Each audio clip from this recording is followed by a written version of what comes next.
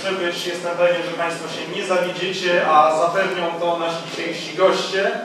Pan profesor Jan Żaryn, redaktor naczelny miesięcznika.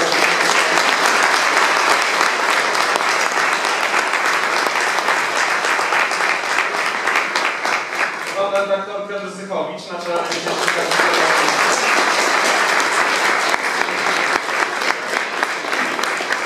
Oraz pan redaktor Stanisław Michalkiewicz, który poprowadzi debatę.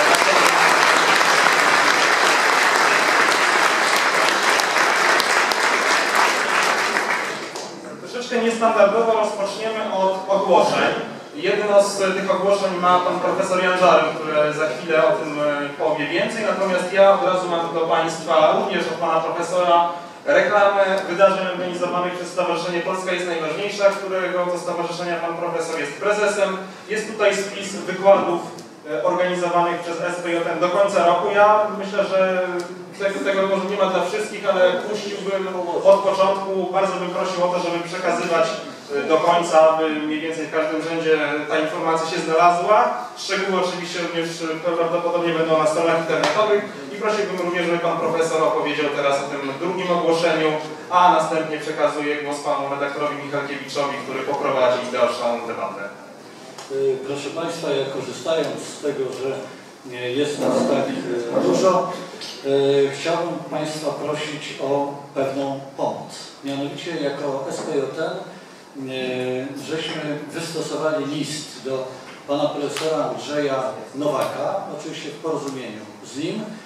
List, który dotyczy zgłoszenia jego kandydatury na urząd prezydenta Rzeczpospolitej Polskiej. I do tego listu, który nie będzie tutaj czytany, bo nie ma na to czasu, jest załączona lista osób, które popierają ten list, to pismo do pana profesora i chciałbym prosić o ewentualne wzięcie tego listu do domu wraz z tą drugą kartką, czyli z ewentualnym miejscem na poparcie, z wielką prośbą, żeby później przesłać nam to na adres tutaj na dole podany, adres spjn.spjn@gmail.com i dzięki temu będziemy mogli ten list nie tylko opublikować w mediach, bo oczywiście lada dzień zostanie on opublikowany, no ale także pokazać, że od samego początku ten list jest wspierany przez jakieś grono Polaków, którzy widzą w panu profesorze kandydata na prezydenta Rzeczpospolitej. Jeszcze raz powtarzam, że jest to list, o którym pan profesor oczywiście wie, żeby nie było nieporozumień dotyczących tego, jeśli robimy jakąś akcję wbrew osobie dramatu. Także ten list zostawiam również gdzieś w czyichś dobrych rękach z prośbą, żeby każdy mógł sobie wziąć jedną stronę, szczególnie listu, a jeden egzemplarz zostawimy panu Piotrowi Mazurkowi, przepraszam, tak? Jeden egzemplarz, jeżeli będzie na to czas, to po zakończeniu naszego spotkania ja poproszę pana Piotra, żeby odczytał i teraz już nie będę, rzecz jasna, niszczył konwencji naszego spotkania. Także dziękuję bardzo.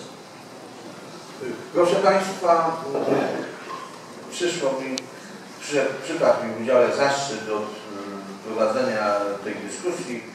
Państwa tak liczna obecność świadczy o tym, że zainteresowanie odpowiedzią na pytanie Gloria, victis czy obłęd jest bardzo żywe.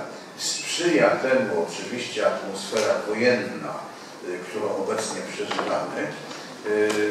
Pan prezydent, były prezydent Wałęsa podczas pobytu w Kijowie powiedział, że nie wykluczył, że pomaszerujemy na Moskwę z nim na czele, co nadaje pewnego dramatyzmu szczególnego tej zapowiedzi, ale niezależnie od tego warto się zastanowić nad odpowiedzią na to pytanie, dlatego że to jest w istocie próba odpowiedzi na pytanie o polski interes państwowy. I tak liczna obecność Państwa tutaj cieszy, dlatego że zadaje kłam temu, iż zainteresowanie sprawami publicznymi w naszym społeczeństwie słabnie, no nie słabnie, przeciwnie, rośnie i wszystko jedno, co by ten wzrost zainteresowania spowodowało, nawet gdyby deklaracje pana prezydenta Wałęsy, to byłaby to szczęśliwa wina. Byłaby to szczęśliwa wina. Proszę Państwa, trudno jest prowadzić dyskusję w Polsce na ten temat. Między innymi dlatego, nawet nie tylko dlatego, że rysują się dwa skrajne stanowiska. Jedno skrajne stanowisko wyraził w XVIII wieku ówczesny ambasador rosyjski w Warszawie, Otto Magnus von Stackelberg, który w jednym z raportów do imperatorowej Katarzyny napisał, że Polacy przyzwyczaili się, naród polski przyzwyczaił się do kultu działań pozornych. No i to on umiejętnie to przyzwyczajenie wykorzystywał. I to jest jedno z takich skrajnych stanowisk, które również przez takich ukrytych albo jawnych przeciwników naszego narodu jest wykorzystywane do aplikowania mu tak zwanej pedagogiki wstydu, żeby stracił pewność siebie. Drugie takie skrajne stanowisko to jest apoteoza wszystkich dokonań, nawet tak zwanych zwycięstw moralnych, które wiązały się z klęskami wojennymi, z klęskami militarnymi. Wyraziciele tego stanowiska przechodzą do porządku nad faktem, że klęska wojenna, niezależnie od tego, jak ją potem sobie interpretujemy, czy jakie intencje przyświecały wydarzeniom, które do niej doprowadziły, przedsięwzięciom, które do niej doprowadziły, ściąga na naród wszystkie skutki klęski wojennej, to znaczy pomniejszenie znaczenia tego narodu wśród innych narodów, a przede wszystkim rabunek tego narodu przez zwycięzców, nie moralnych, tylko prawdziwych. No i to jest problem. Jeszcze dodatkową trudność stwarza fakt, że od kilkudziesiątków lat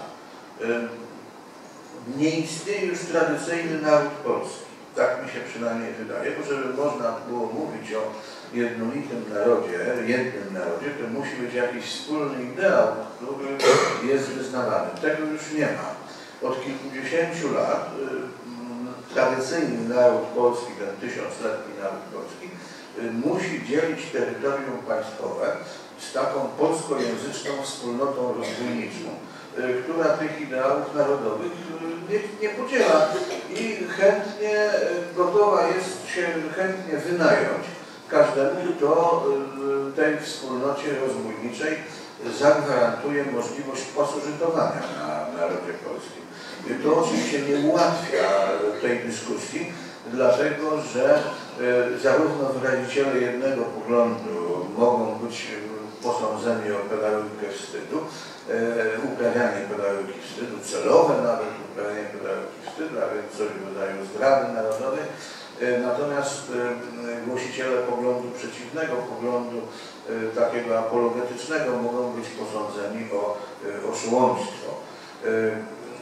No i mam nadzieję, że unikniemy takich skrajności tutaj, również wtedy, kiedy Państwo będziecie zabierali głos, dlatego że poczyńmy takie założenie. Ja wiem, że to jest założenie zuchwałe i mało realistyczne, ale wyobraźmy sobie, że na razie nie ma nikogo, kto by uzurpował sobie dzierżawę monopolu na patriotyzm i dyskutujmy tak, jakby takiego dzierżawcy nie było. No i to tyle tytułem wstępu. Bardzo proszę, panie profesorze, proszę zacząć udzielanie odpowiedzi na tytułowe pytanie. Obłęd czy, przepraszam, Gloria, victis? Tak. Szanowni Państwo, bardzo proszę tylko Panie Stanisławie, żeby jakiś kuksaniec w pewnym momencie wyszedł z Pana inicjatywy w moją stronę skierowany, ponieważ z jednej strony ja lubię gadać, a z drugiej strony temat jest tak istotny, ważny, że ta ochota naturalna może być dodatkowo jeszcze wspierana tematem. Ale trzeba tak, może zacząć od takich dwóch spraw. Pierwsza to, czy aby na pewno przez pryzmat dyskusji o Powstaniu Warszawskim dyskutujemy tylko i wyłącznie o tym wydarzeniu. Czy też przypadkiem nie jesteśmy świadkami dyskusji, która toczy się, od razu powiem, że wewnątrz środowiska patriotycznego, właśnie wewnątrz środowiska, które nie pasożytuje, tylko jest ochotne do tego, żeby wspierać tożsamość narodową polską, że odbywa się oto dyskusja na temat naszej tożsamości, a jednocześnie naszych słabości, błędów w przeszłości istniejących, ponieważ to właśnie dzisiaj gdzieś odkryliśmy, może intuicyjnie odkryliśmy, że mamy po raz pierwszy od wielu, wielu dziesięcioleci czas na to, żeby poważnie i spokojnie porozmawiać o naszych najważniejszych kwestiach.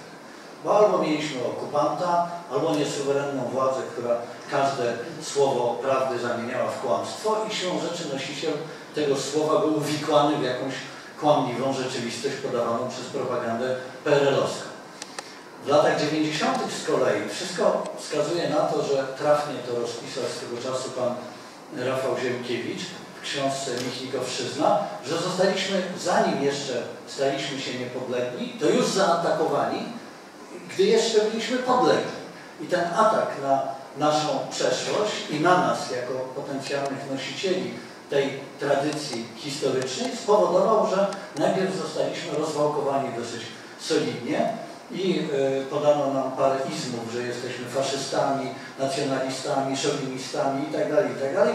Zanim się pozbieraliśmy, to musiało upłynąć trochę czasu. Dziś jest szczęśliwie ten czas, że wydaje się, że rzeczywiście możemy przedyskutować polską rację stanu, polską tożsamość, polskie pozytywy i to, co było w naszej przeszłości błędem. I wydaje się, że Powstanie Warszawskie, a może nawet konkretnie książka pod tytułem Obłęd obecnego tutaj pana Zychowicza, wywołała pewną falę dyskusji, która należy się dużo szerszemu tematowi, a nie tylko i wyłącznie tej jednej kwestii i temu jednemu wydarzeniu. Od razu powiem, że mam już, autor zresztą o tym wie, do niego pretensje oczywiście o tenże tytuł. Byłaby ta dyskusja dużo, dużo sensowniejsza, pozbawiona niepotrzebnych nie tylko emocji, ale w ogóle niepotrzebnych zdań, czy niepotrzebnych oskarżeń, podejrzeń, gdyby autor nie użył tego tytułu, który został użyty. To znaczy obłęd jako w gruncie rzeczy synonim, bo tak było to odczytane, niezależnie od intencji autora, synonim Powstania Warszawskiego pisanego z dużych liter. Jeżeli ktoś tworzy synonim Powstanie Warszawskie równa się obłęd, siłą rzeczy naraża się na dyskusję pozamerytoryczną, wręcz zaprasza do tej dyskusji pozamerytorycznej. I albo autor zrobił to celowo, albo niechcący, nie mam pojęcia, to jest jego problem, nie mój. Natomiast faktem jest, że dyskusja była potrzebna, a tytuł spowodował, że gdzieś zeszliśmy sami wzajemnie na manowce.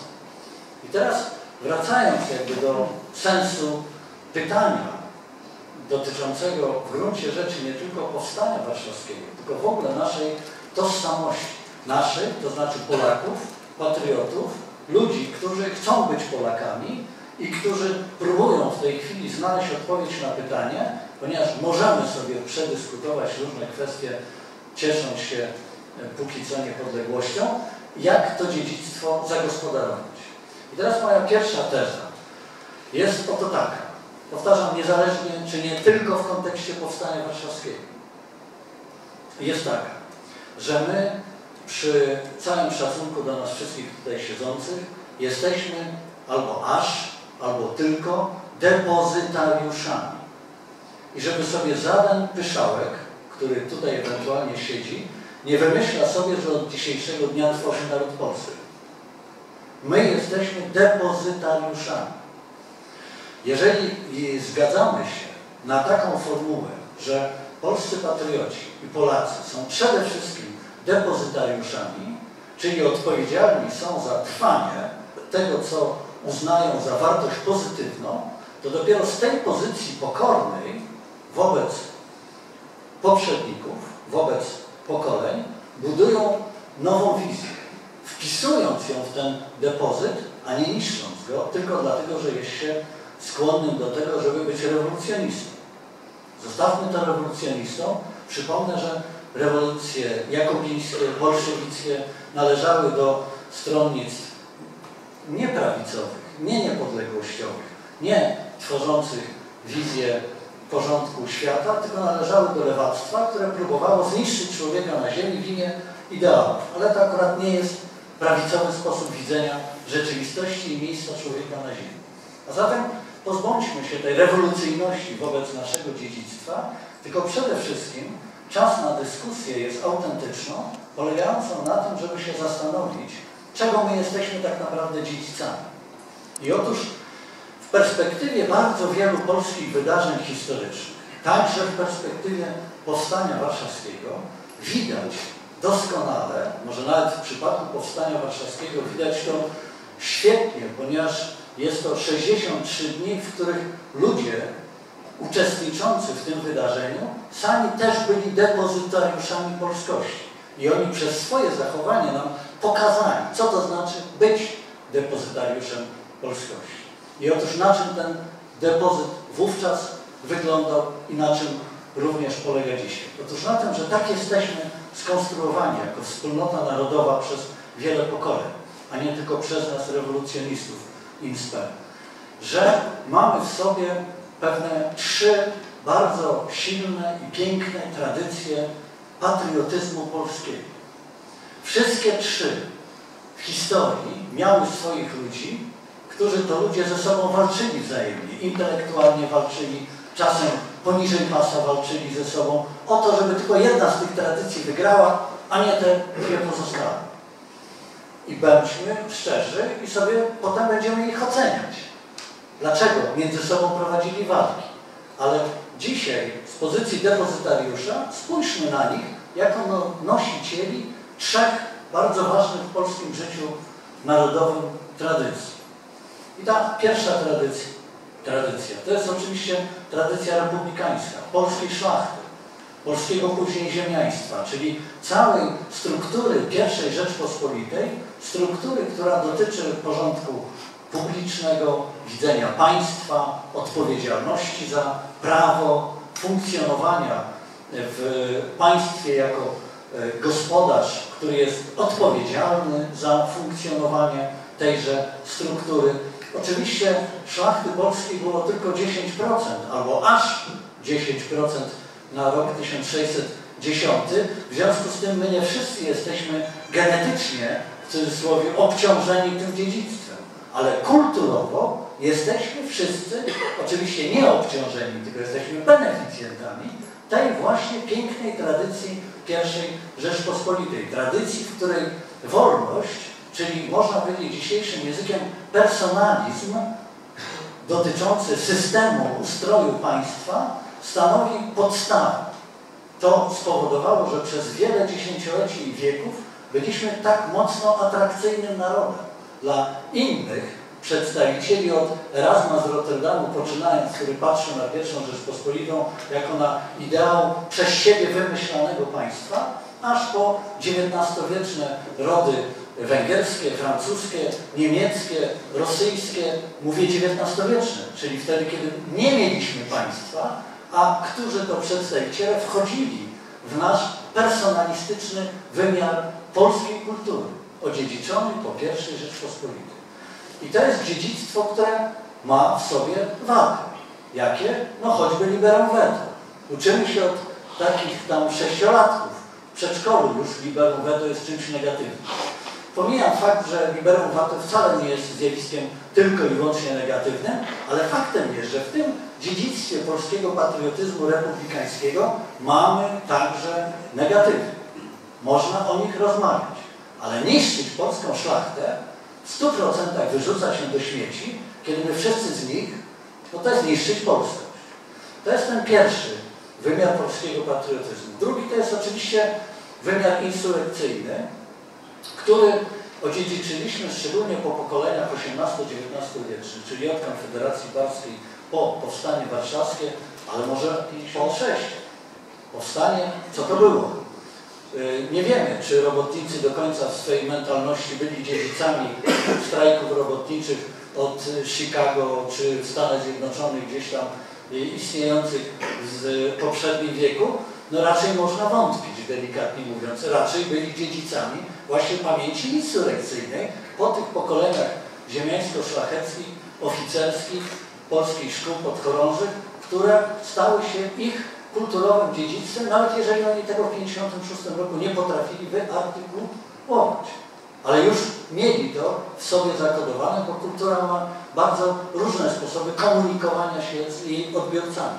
Nie ma jednego komunikatu pod tytułem broszura, traktat czy pisanie powieści, tylko jest bardzo wiele sposobów na to, żeby kultura weszła w nasze umysły, serce, wszystko, co nas stanowi. Ta insurekcyjna tradycja ma w sobie pewną wadę, która jest immanentnie z nią związana, a którą warto przedyskutować, bo może by się okazało, że nie do końca jest to wada. Mianowicie wadę, w zasadzie 3 wady, mianowicie pierwsza antyrosyjskość, jakby z definicji, jest wpisana w tę tradycję insurekcyjną, no nic dziwnego, bo nam najwięcej Rosjanie zabrali, więc powstania były kierowane przeciwko Rosji. A więc ta insurekcyjność jest wpisana jakby w antyrosyjskość, którą odziedziczyliśmy po pokoleniach. Jest, a jak zawsze wiadomo, każdy dogmat ma swoją słabość, bo jest właśnie tylko i wyłącznie dogmatem, a to Bóg ma być nosicielem dogmatów tylko i wyłącznie, a nie człowiek, czy nawet jak najbardziej poważna tradycja. Więc jest to pewne obciążenie. Ono jest i będzie nam, że tak powiem, służyło na dobre i złe przez kolejne pokolenia, jeżeli chcemy być Polakami. Bo taką mamy funkcję odziedziczoną niejako w tej tradycji insurekcyjnego patriotyzmu. Ale mamy w tym patriotyzmie insurekcyjnym odziedziczone też rzekome wady. Jedną z takich rzekomych wad jest brak realizmu. To jest właśnie to, co będzie, jak rozumiem, główną podstawą wypowiedzi pana Zychowicza w związku z Powstaniem Warszawskim. Otóż wbrew pozorom rozbijanie monopolu wielkich nie zawsze jest brakiem realizmu. Może być świadectwem ewidentnie także rozumienia tego monopolu i niewidzenia innej, alternatywnej drogi, jak rozbijanie. Czy Państwo sobie wyobrażają, że polskie państwo i polski naród przetrwałby XIX wiek, jeżeli byśmy się podporządkowali ówczesnej Wielkiej Trójce, czyli 3 rozbiorowym państwom, które w 1815 roku i na dodatek przy wyraźnym również wsparciu ołtarza, a więc bardzo poważnego autorytetu etycznego, zagwarantowały sobie niezmienność świata w 1815 roku. Jeżeli byśmy uwierzyli w tę niezmienność świata, będąc rzekomymi realistami, przestawalibyśmy z pokolenia na pokolenie być dziedzicami własnej tradycji, ponieważ by ona już wiązała się z adaptowaniem do świata nałożonego nam jak klosz, w którym nie ma miejsca na Polaków. A zatem pytanie, czy realizm, ja w audycji bliżej nazwałem to jeszcze mocniej skuteczność, czy skuteczność jest jedynym miernikiem przydatności jakiegoś dziedzictwa w polskiej tradycji, czy też należy szukać innych wartości w tym dziedzictwie, właśnie związanych z burzeniem takiego nieporządku, nazywającego się porządkiem, który nie akceptuje polskości na ziemi. I proszę Państwa, Powstanie Warszawskie niewątpliwie jest też takim właśnie przykładem rzekomego nierealizmu wynikającego z braku sił, czyli nie realizmu politycznego, a jednocześnie realizmu sięgającego takiego oto jednoznacznego założenia, że zmowa teherańska nas wyklucza. Nas i tak wyklucza. Zmowa teherańska, czyli układ Wielkiej Trójki, który w gruncie rzeczy dopasowywały się w tej Wielkiej Trójce racje amerykańskie, sowieckie i brytyjskie, racje, które wcale nie były już ułożone w 100%. W 100% one, proszę Państwa, się ułożyły może w 1956 roku. Może, i to też można dyskutować, czy w ogóle kiedykolwiek było 100%. Pewnie nigdy nie było 100% ułożenia racji między tymi trzema rywalizującymi ze sobą państwami. Ale w 1944 roku, kiedy ten Teheran dopiero powstawał jako zmowa ponad aspiracjami narodowymi Europy Środkowo-Wschodniej, jeszcze wydaje się, że były namiastki szans, żeby ten układ teherański rozbić.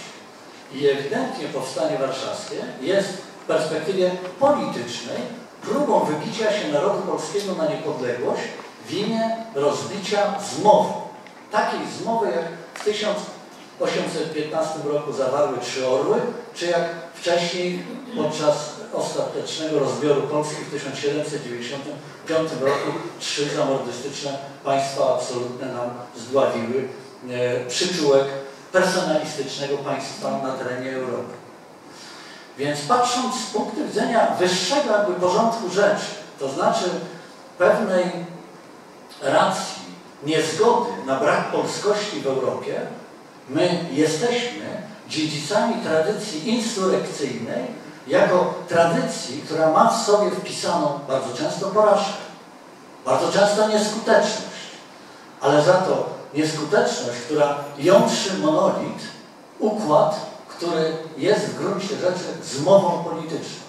Uprzejmie informuję, że dzisiaj też są zmowy polityczne, też jesteśmy świadkami zmowy niemiecko-rosyjskiej, czyli nowego paktu Ribbentrop-Mołotow, w którym my jesteśmy przedmiotem, tylko i wyłącznie, w którym jesteśmy narodem, jak piłka ewentualnie przerzucanym, który będzie albo potrzebny Niemcom do tego, żeby angażować się przeciwko Rosji, ale w interesie Niemiec, a nie w interesie Polski, albo będziemy ustawiani jako podwładny Putina przeciwko ewentualnie zachodniej Europie. Nie dano nam wyboru suwerennego, bo nikt nie jest tym zainteresowany. Ani Ribbentrop, ani Mołotow. Spódnicy dzisiaj jeden, a w szaleńczym wariactwie drugi.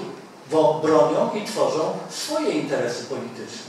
Więc jeżeli ta zmowa będzie przez Polaków zaakceptowana w formie właśnie nieodwoływania się do polskiego dziedzictwa, także tego insurekcyjnego, to jesteśmy skazani na brak dalszego poczucia sensowności istnienia w tym miejscu. I oczywiście już kończę, ta trzecia tradycja, mnie najbliższa, ewidentnie, bo sam z niej się wywodzę, rodzinnie, to jest tradycja patriotyzmu narodowo-demokratycznego, czyli tradycja Romana Dmowskiego, którego uważam za najwybitniejszego polskiego polityka i niewątpliwie jest to tradycja bardzo nam dzisiaj potrzebna.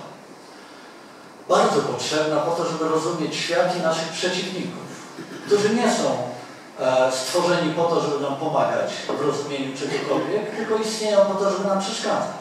Taki świat ułożony w polityce, że niestety, jeżeli ktoś mówi solidarność europejska, to znaczy, że mąci, fałszuje i mówi nieprawdę, zatem broniąc swoich egoistycznych interesów. Nie ma co się podkładać pod piękne słowa, wierząc w ich treść, skoro zawartość jest odwrotna de facto od tego, co jest rzekomą zawartością. A więc trzeba bronić polskich, własnych, narodowych interesów, ale jak to robić? Otóż tradycja narodowo-demokratyczna pokazała to w sposób świetny i proszę Państwa, w Powstaniu Warszawskim też wymiar tego patriotyzmu narodowo-demokratycznego jest widoczny. On się kryje w jednym słowie, ale jakże ważnym i jak trudnym dzisiaj do zdefiniowania, ponieważ totalnie spaczonym okresem PRL. Ten wyraz to sam jesteśmy twórcami własnej przestrzeni geograficznej, kulturowej, każdej, w której funkcjonujemy I jesteśmy w związku z tym też odpowiedzialni za to, jak ten polski naród będzie w przyszłości wyglądać.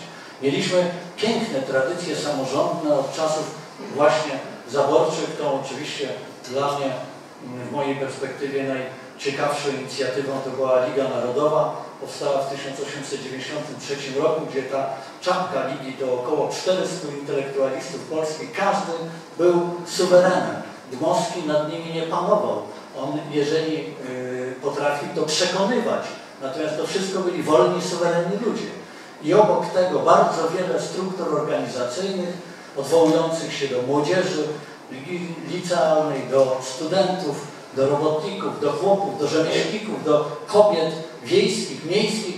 Struktur było bez liku w gruncie rzeczy, które to grupy bądź zawodowe, bądź środowiskowe same układały swoją wersję polskości w imię odpowiedzialności za to, co nazywamy dziedzictwem, naszymi potrzebami, naszą ziemią, tym wszystkim, co stanowi gospodarkę. To wszystko jest możliwe tylko i wyłącznie pod jednym warunkiem. O tym warunku powiedział pan Stanisław na samym początku. To znaczy, nas musi być więcej. To znaczy, nas, Polaków, w narodzie polskim musi być więcej. Póki co mamy pełną świadomość, że PRL-owska rzeczywistość, wcześniej rozbicie nam całej czy części inteligencji suwerennej polskiej z lat 1939-56 spowodowało znaczną wyrwę, z której wyrosło nam częściowo społeczeństwo patologiczne, które to patologiczne społeczeństwo dzisiaj bardzo często niestety nami zarządza, jako prezydenci, ministrowie, różni na ważnych stanowiskach się panie i panowie znajdujący, którzy nie mają w sobie poczucia ani samorządności, ani republikańskości, ani insurekcyjności. Czyli nie mają w sobie żadnego poczucia misji, tylko nachapywania się i ewentualnie korzystania dla swoich najbliższych dzieci, pociotków z tego, co nazywamy dobrem wspólnym. Jeżeli tej tendencji nie odwrócimy, to znaczy, jeżeli nie staniemy w prawdzie, że albo naród polski udźwignie swoje miejsce na ziemi dzisiaj i stanie się godnym swojej przeszłości, dopóki nie wybierzemy w związku z tym odpowiednich ludzi na odpowiednie stanowiska, to tak długo będziemy się borykać z tymi naszymi trzema wielkimi dziedzictwami, które powinny być w gruncie rzeczy syntetyzowane w formie rządów w Polsce. Każdy rząd w Polsce powinien swoją polityką pokazywać w praktyce, że jest dziedzicem tych trzech wątków intelektualnych, kulturowych, wrażliwości. Można te wątki różnie nazywać, one wszystkie powinny być w każdym polityku czytelne. A ja nie widzę takich polityków, przynajmniej dzisiaj zarządzających Polską. I już naprawdę, panie Stanisławie, ostatnie zdanie. Myślę, że warto rozmawiać o Powstaniu Warszawskim i rozmawiać na temat właśnie tej samorządności Powstania Warszawskiego, tej wspaniałej organizacji życia w 63 dni w warunkach nienormalności. Jak Polacy potrafili być samorządnym narodem w momencie, kiedy dano im tylko na miastkę szansy, czyli parę ulic, dzielnic w 1944 roku miasta.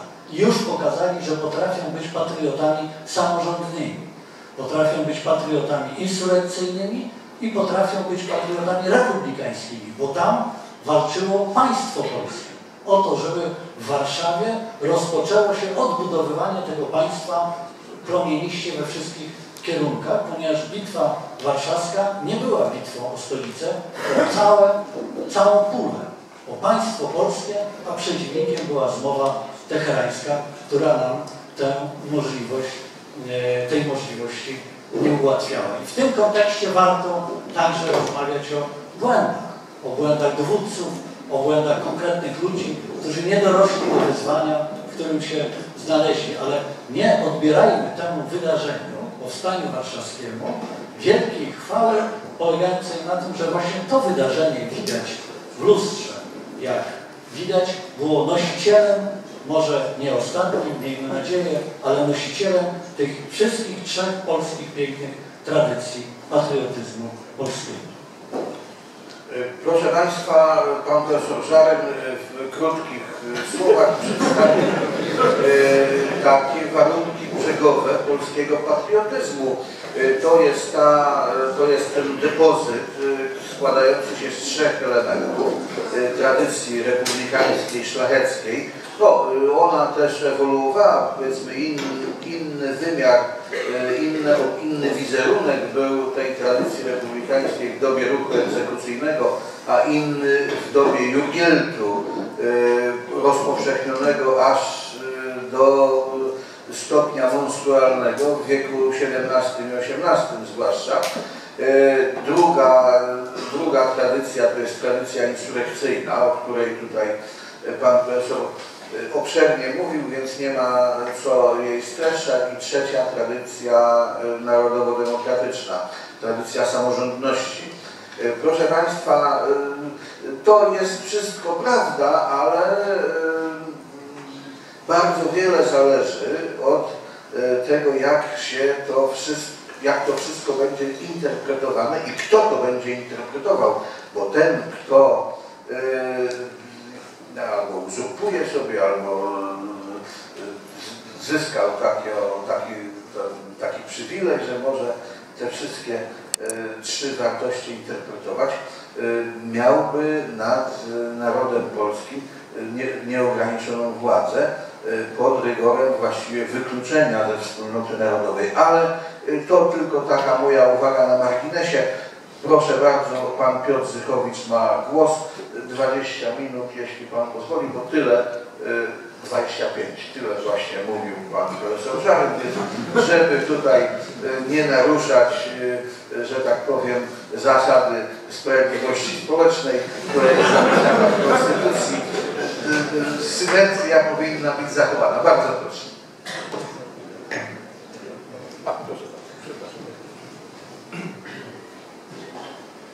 Dobrze, to ja też w takim razie zacznę od próby odpowiedzi na pytanie Gloria, victis czy obłęd. Paradoks polega na tym, że i to. Znaczy, oczywiście, że chwała zwyciężonym. Nikt z nas chyba co do tego się nie zgodzi, że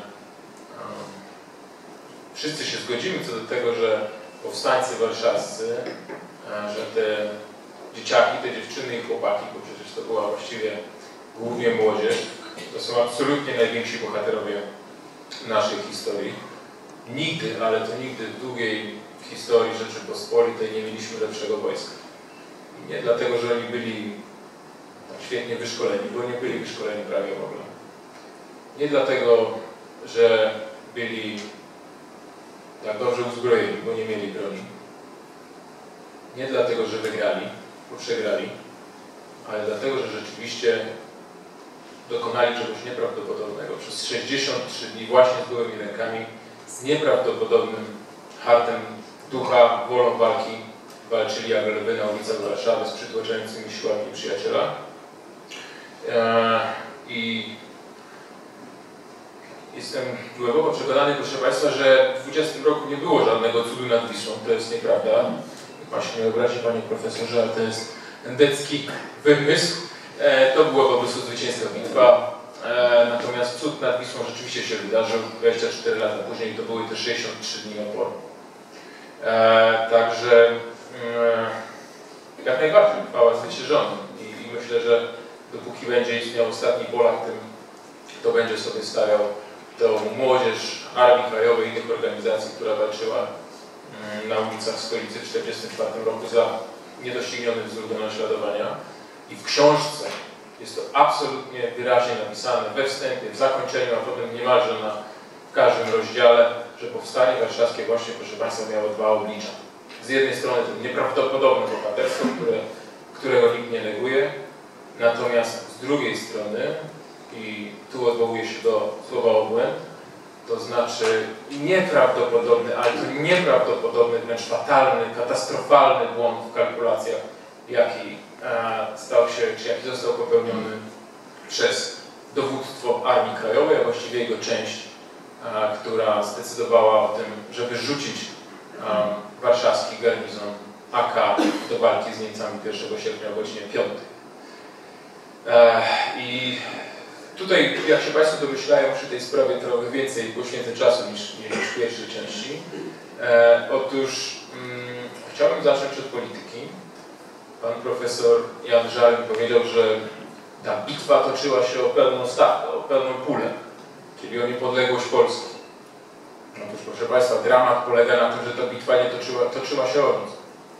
I to jest ta straszliwa katastrofa Powstania Warszawskiego. To jest to, co rozdziera naprawdę serce każdego Polaka.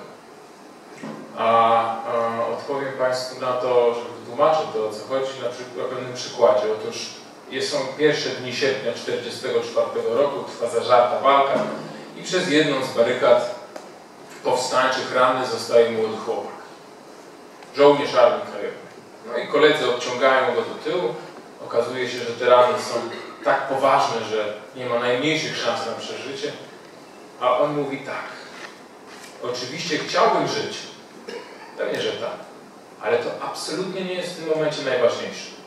Najważniejsze jest to, żeby Polska, moja ukochana ojczyzna, była wolna i niepodległa. I dramatem tego chłopaka, który rzeczywiście skonał chwilę później, dramatem wszystkich, blisko 150–200 tysięcy ofiar Powstania Warszawskiego, wszystkich ofiar akcji Burza, jest to, że ich śmierć, męczeńska, dramatyczna śmierć, nie mogła w żaden sposób wpłynąć na to, czy Polska będzie wolna, czy będzie niewolna, czy będzie niepodległa, czy podległa, ponieważ sprawa ta była już bardzo dawno, czy nie bardzo, mniej więcej od roku, przypieczętowana. A Polska, proszę Państwa, przegrała II wojnę światową w nocy z 3 na 4 stycznia 1944 roku. Ta zapomniana data przez większość Polaków to jest moment, kiedy bucior pierwszego sowieckiego soldata stanął na terytorium Rzeczypospolitej.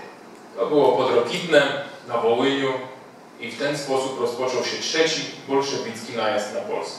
Pierwszy był w roku 20, drugi w roku 39, a trzeci w styczniu 1944 roku. W momencie, kiedy armie sowieckie zaczęły zalewać Polskę, jasnym się stało, że Polska niepodległości nie odzyska, że tu będzie komuna. Czyli nie będzie siły na całym świecie, która by chciała, a poza tym mogła przepędzić tą czerwoną społecz. I to jest jeden z tych argumentów, który często się mówi, to znaczy, że krytycy Powstania, ja i inni ludzie, którzy mówią o błędach popełnionych w 1944 roku, wymądrzają się po 70 latach, kiedy wszystko jest jasne. Otóż nie. Książka moja, tak jak i większość prac prawicowych krytyków Powstania Warszawskiego, oparta jest właśnie na relacjach, właśnie na poglądach, właśnie na wypowiedziach ludzi, którzy mówili to już wówczas. Jednym z nich był Jan Karski, nasz słynny kurier, człowiek, który próbował poinformować Zachód o Holokauście. Otóż Karski powiedział tak. Myśmy tą wojnę przegrali. Powiedział to zaraz po Teheranie. Czyli w momencie, kiedy z jednej strony Anglosasi nas przehandlowali, o czym doskonale zdawało sobie sprawę polskie kierownictwo polityczno-wojskowe. Mieliśmy niemal natychmiast informację o tym, że zostaliśmy sprzedani w Teheranie, co najmniej 2–3 przecieków. To jasno dzisiaj wynika z dokumentu. I Karski mówi tak. Polska tą wojnę przegrała. To koniec.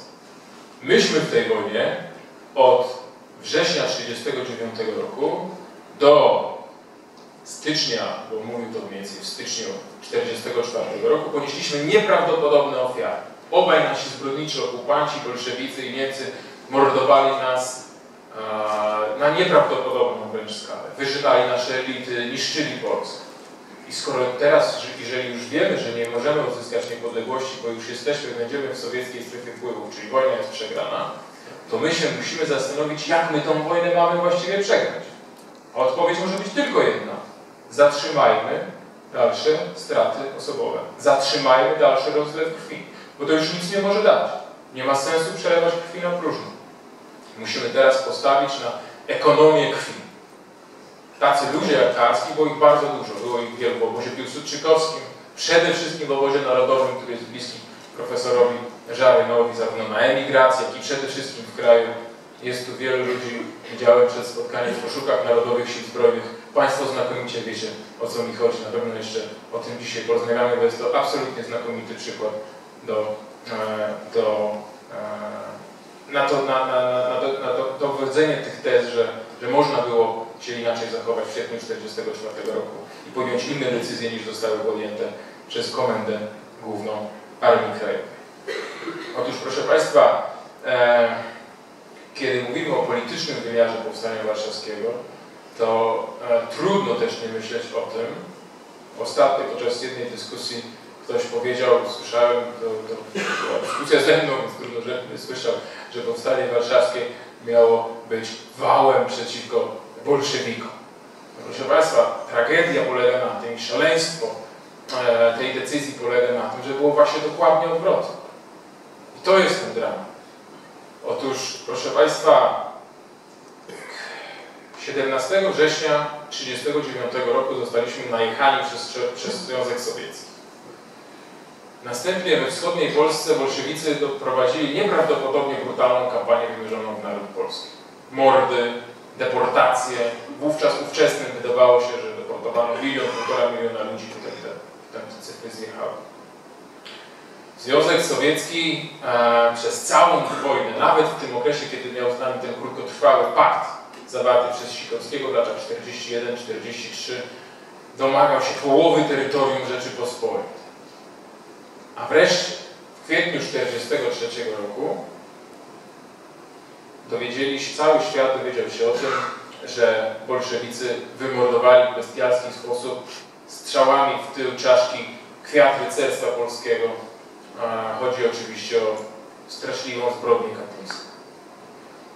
Dowódcy Armii Krajowej, proszę Państwa, w kwietniu 1943 roku potwierdziło się to, bo oni mieli pewne sygnały, dochodziły do nich wcześniej, jaki był los ich kolegów z korpusu oficerskiego, mieli potwierdzenie tej informacji w kwietniu 1943 roku.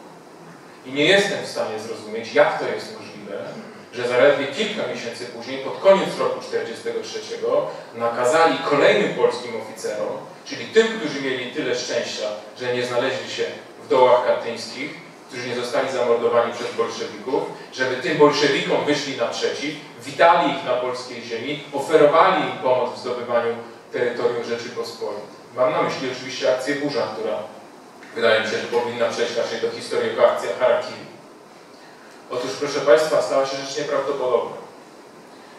Niemieckie służby specjalne, te wszystkie Gestapo, Kripo, SS, Abwehry, to całe towarzystwo, przez 5 lat okupacji nie były sobie w stanie poradzić z polskim państwem podziemnym. A bolszewicy zdmuchnęli polskie państwo podziemne z marszu. I był to efekt akcji Burza. Według dokumentów Armii Krajowej 70% aresztowań po 1944 roku było skutkiem ujawnienia naszego wojska przez dowódców wobec bolszewików. Jest to naprawdę nieprawdopodobne. Nie jestem w stanie z tego zrozumieć, skąd wziął się ten absurd. I to jest to szaleństwo, czyli dogmat o sojuszniku naszych sojuszników. Nie ma czegoś takiego jak sojusznik naszych sojuszników. Jest albo wróg, albo przyjaciel. Nie wiem dlaczego i w tym dopatruje się jakichś pierwiastków szaleństwa, że oni uważali, że bolszewicy tutaj przychodzą jako przyjaciel, że mordercy z Katynia są przyjacielem, któremu należy pomagać, że oczekiwano ich przyjść. I to, co jest zdumiewające, to jest sekwencja wydarzeń. Proszę zwrócić uwagę. Rozsądni ludzie mówią tak: nie ujawniajcie się, nie róbcie tego. Wódz naczelny ostrzegał o tym generał Kazimierz Sosnkowski. Nie mamy stosunków dyplomatycznych z bolszewikami. Jeżeli ujawnicie oddziały Armii Krajowej, to nasza wspaniała patriotyczna młodzież pójdzie za druty i do piachu. Co się dzieje? Na Wołyniu pierwsze oddziały Armii Krajowej, które ujawniają się wobec Sowietów, są spacyfikowane. Nasi oficerowie zostają powieszeni. Informacje o tym natychmiast docierają do Komendy Głównej Armii Krajowej. Nie ma żadnych wątpliwości, że nadzieje na to, że bolszewicy się zmienili, może przez te ostatnie parę miesięcy, są absurdalne. Co robi dowództwo Armii Krajowej? Wydaje rozkaz, aby przeprowadzić burzę na Wileńszczyźnie. Na Wileńszczyźnie bierzemy udział w operacji Ostra Brama, która polega na wspólnym zdobywaniu razem z bolszewikami Wilna, do którego bolszewicy sobie roszczą prawa. Co się dzieje po operacji Ostra Brama? Armia Krajowa zostaje spacyfikowana. Wojsko za druty, oficerowie, ich los był często bardzo, bardzo tragiczny. Po fiasku koncepcji burzy na Wileńszczyźnie to szaleństwo nie zostaje powstrzymane. Idzie rozkaz do robienia burzy w Lwowie. Powtarza się to dokładnie w ten sam sposób. Armia Krajowa jest spacyfikowana w Lwowie. Po Lwowie przychodzi rozkaz, żeby robić akcję burza na Lubelszczyźnie. Na Lubelszczyźnie również jest spacyfikowana Armia Krajowa. A potem do tragicznej, katastrofalnej decyzji o wywołaniu Powstania Warszawskiego, które było apogeum akcji burza. Proszę Państwa, koncepcja Powstania Warszawskiego oparta była to rzekome powstanie, które miało powstrzymać sowiecki wał. Przecież ono było oparte na współdziałaniu z Sowietami. Według wszystkich zachowanych dokumentów kalkulacje były dwie.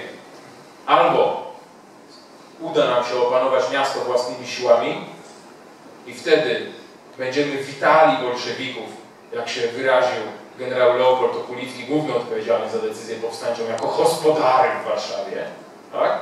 A jak nam coś nie pójdzie, to na pewno bolszewicy przyjdą nam na pomoc, prawda? I razem z nimi wyrzucimy, bo oni się już zbliżają, czołgi na pracę, zaraz nam pomogą, prawda? Przecież to był ten moment, oni już zaraz będą. I proszę Państwa, w samej Armii Krajowej, przecież w samej Komendzie Głównej Armii Krajowej był bardzo poważny spór na ten temat, dramatyczny. Pułkownik Janusz Bokszczanin, który jest moim wielkim bohaterem, największym zapowcu, który powinien mieć swój pomnik w Warszawie, mówił tak: w lipcu 1944 roku, panowie, przecież nas tutaj zwyrżną, nas tu zaczną wyżynać, człowiek po człowieku, oddział po oddziale, budynek po budynku, ulica po ulicy, dzielnica po dzielnicy, Niemcy nas zaczną wyżynać, a bolszewicy staną po drugiej stronie Wisły i z satysfakcją będą obserwowali, jak my tu konamy. Przecież to jest w ich interesie. Łapskami Stalina wykonają brudną robotę, pozbędą się polskich patriotów. Jak możecie liczyć na pomoc wroga? Wówczas generał Okulicki wstał, trzasnął pięścią w stół i krzyknął: panie pułkowniku, to co pan mówi jest niegodne Polaka, my się musimy bić, nie zważając na okoliczności, nie zważając na konsekwencje, jesteśmy oficerami. No i niestety, jak Państwo wiedzą, zdecydowało to drugie zdanie. Leopold Okulicki i inni oficerowie tych oficerów realistów potrafili w twarz powiedzieć, że są tchórzami, są niegodni miana Polaka, oficera Wojska Polskiego. Wszystkie te frazesy, które Państwo tak świetnie znają i które nas doprowadziły do tak nieprawdopodobnych katastrof. I proszę Państwa, w ten sposób dochodzimy do tego wymiaru wojskowego, bo Powstanie Warszawskie było... jeszcze jedna rzecz, jeśli chodzi o politykę, bo to jest też rzecz kluczowa. Otóż, proszę Państwa, do tych fatalnych kalkulacji, do tych niebywałych wiary, niewytłumaczalnej w ogóle w sowieckie intencje, w dobre sowieckie intencje, w to, że się można jakoś porozumieć z Sowietami, należy dodać nieprawdopodobną wręcz wiarę w cudownych sojuszników. Jak można po 1939 roku, po tej fatalnej zdradzie, kiedy Anglicy i Francuzi nas wyrolowali i zostawili na lodzie, wierzyć w to, że kiedy my rozpoczniemy walkę, to nagle nasi wspaniali sojusznicy Brytyjczycy i Amerykanie przybędą nam na pomoc. To są słowa, które ja uważam osobiście za najbardziej dramatyczne ze wszystkich słów, które padły w momencie tej podejmowania tej tragicznej decyzji. Otóż kiedy grupa oficerów młodszego stopnia przyszła do Okulickiego, powiedziała: to się nie może udać, to będzie rzeź, to on powiedział tak: mury się muszą palić, krew się musi lać, tylko w ten sposób jesteśmy w stanie wstrząsnąć sumieniem świata. I proszę Państwa, a ja już abstrahuję od tego, jaką dezynwolturą ten oficer wykazał się wobec życia, mienia miliona mieszkańców Warszawy, ale przecież on nie mógł, Powstanie Warszawskie nie mogło wstrząsnąć sumieniem świata.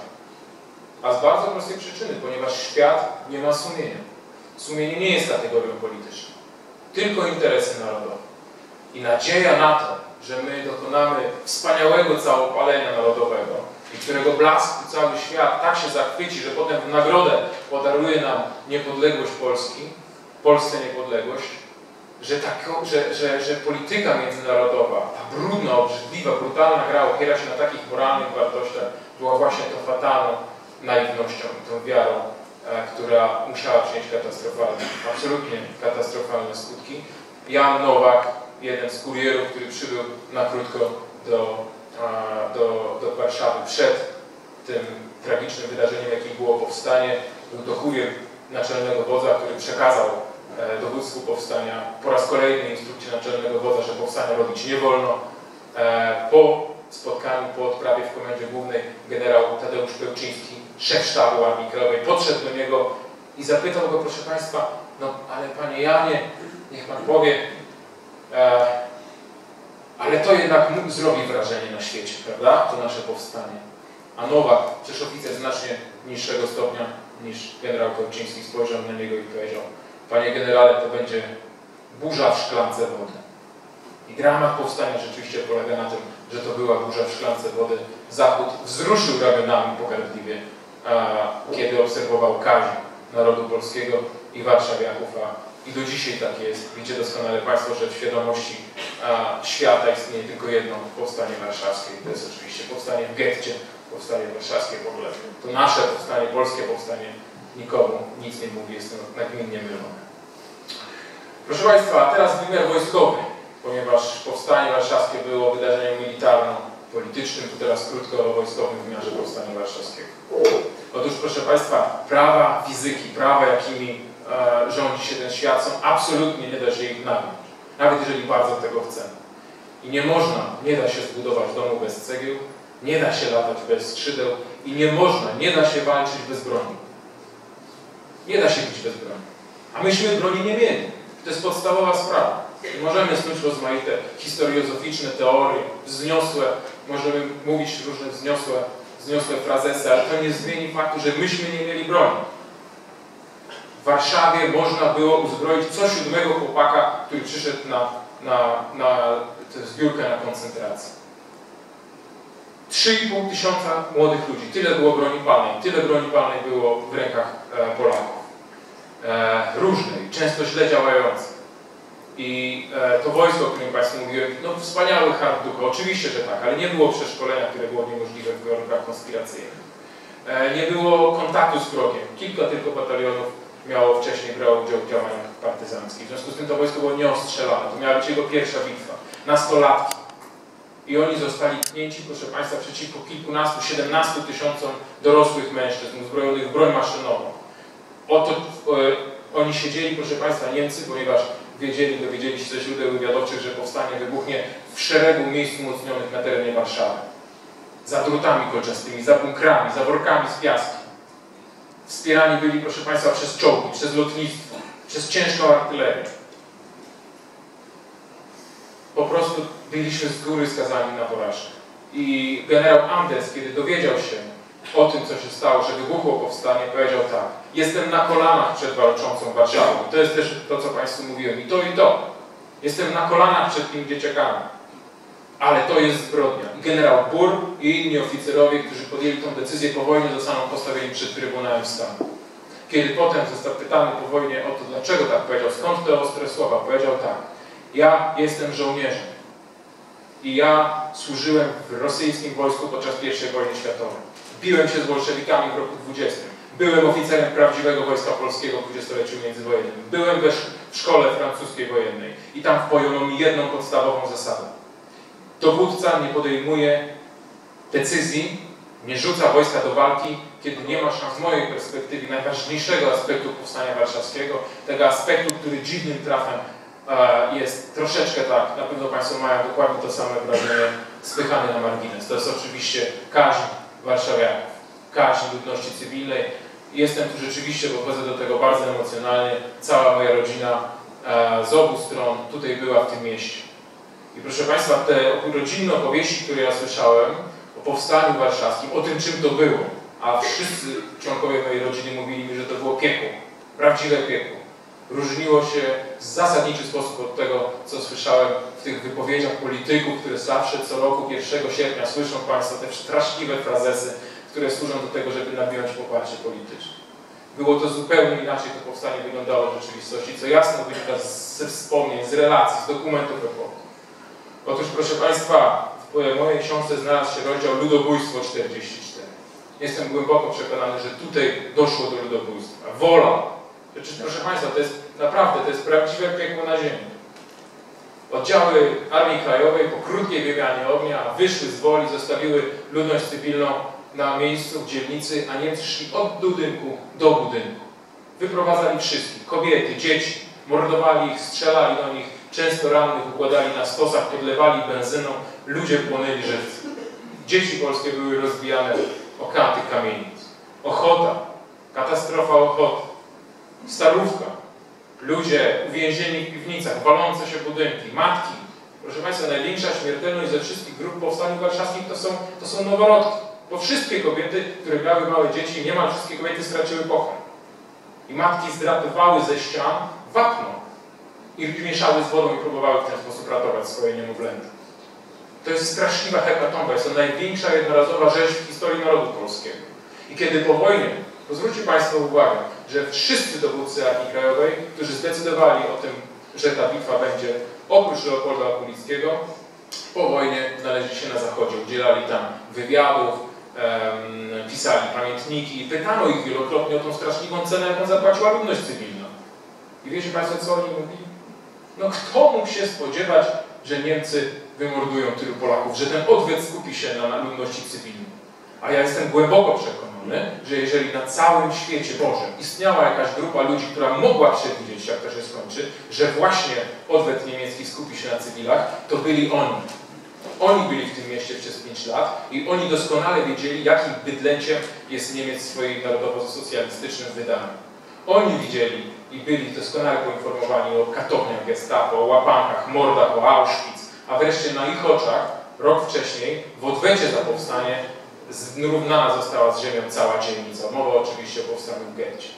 W związku z tym doskonale mogli przewidzieć to, że jeżeli porwą się na taką akcję z tak niewielkimi siłami, to straszliwy odwet, bo przecież ta akcja była przeprowadzana na ulicach milionowego miasta, skupi się właśnie na cywilach. Proszę Państwa, bilans Powstania Warszawskiego to jest katastrofa i dramat. Prawdziwy dramat.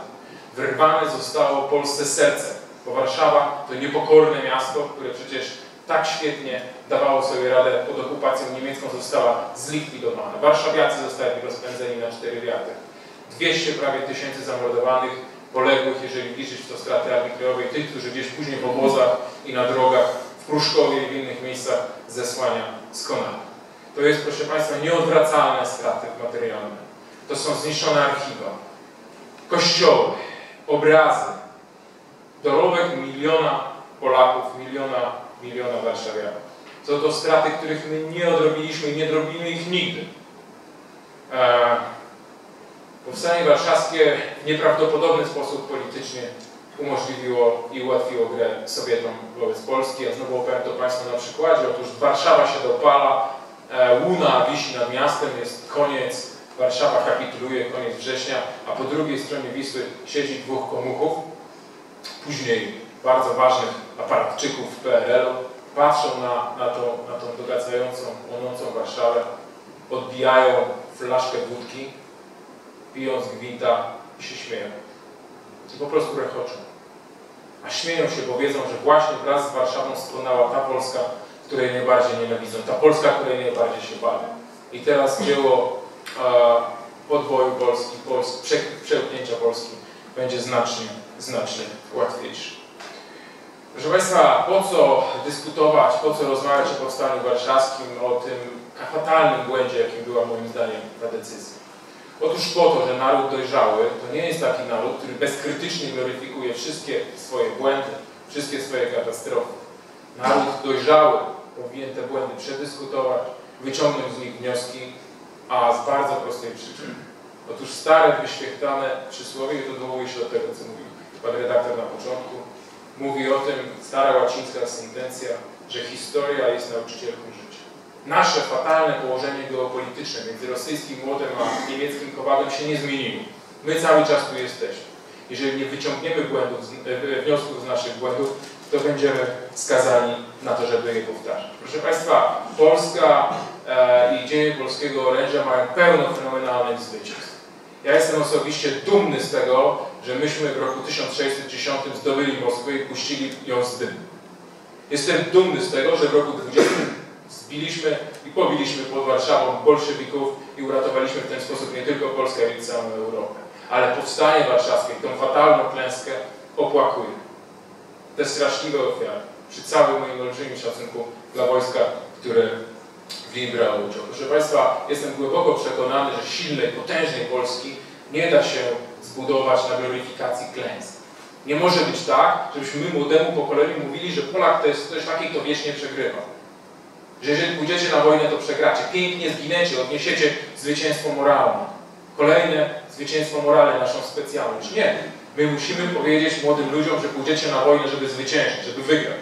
Tak jak nasi przodkowie wygrywali w przyszłości. Dlatego nie rozumiem, jak to się stało, że po 1989 roku nie został zburzony Pałac Kultury, a na jego miejscu nie został postawiony wielki łuk triumfalny zwycięstwa 20 roku. Dlaczego nie powstało Muzeum Zwycięstwa 20 roku, a dopiero najpierw powstało Muzeum Powstania Warszawskiego? W ten sposób nie da się, proszę Państwa, zbudować prawdziwej, zwycięskiej Polski, bo taka Polska może się oprzeć tylko na ideologii naszych zwycięstw, naszego oręża z przeszłości. I proszę Państwa, żeby zakończyć, to powiem Państwu o tym, że mam wrażenie, że w kodzie genetycznym każdego z nas, jak tu siedzimy, jest ta pieśń, która rozpoczyna się od słów a wolność krzyżami się mierzy. Prawda? Oczywiście, że tak. Oczywiście, że wolność mierzy się krzyżami, ale żołnierzy wroga. Na tym polega wojna, że trzeba zabić jak najwięcej żołnierzy wroga. A nie. A wolność, proszę Państwa, krzyżami własnych żołnierzy, to się mierzy, proszę Państwa, tylko i tylko niewolę. Nasze porażki nie czynią nas, Polaków, silniejszymi, tylko czynią nas znacznie, znacznie słabszymi. Dziękuję bardzo.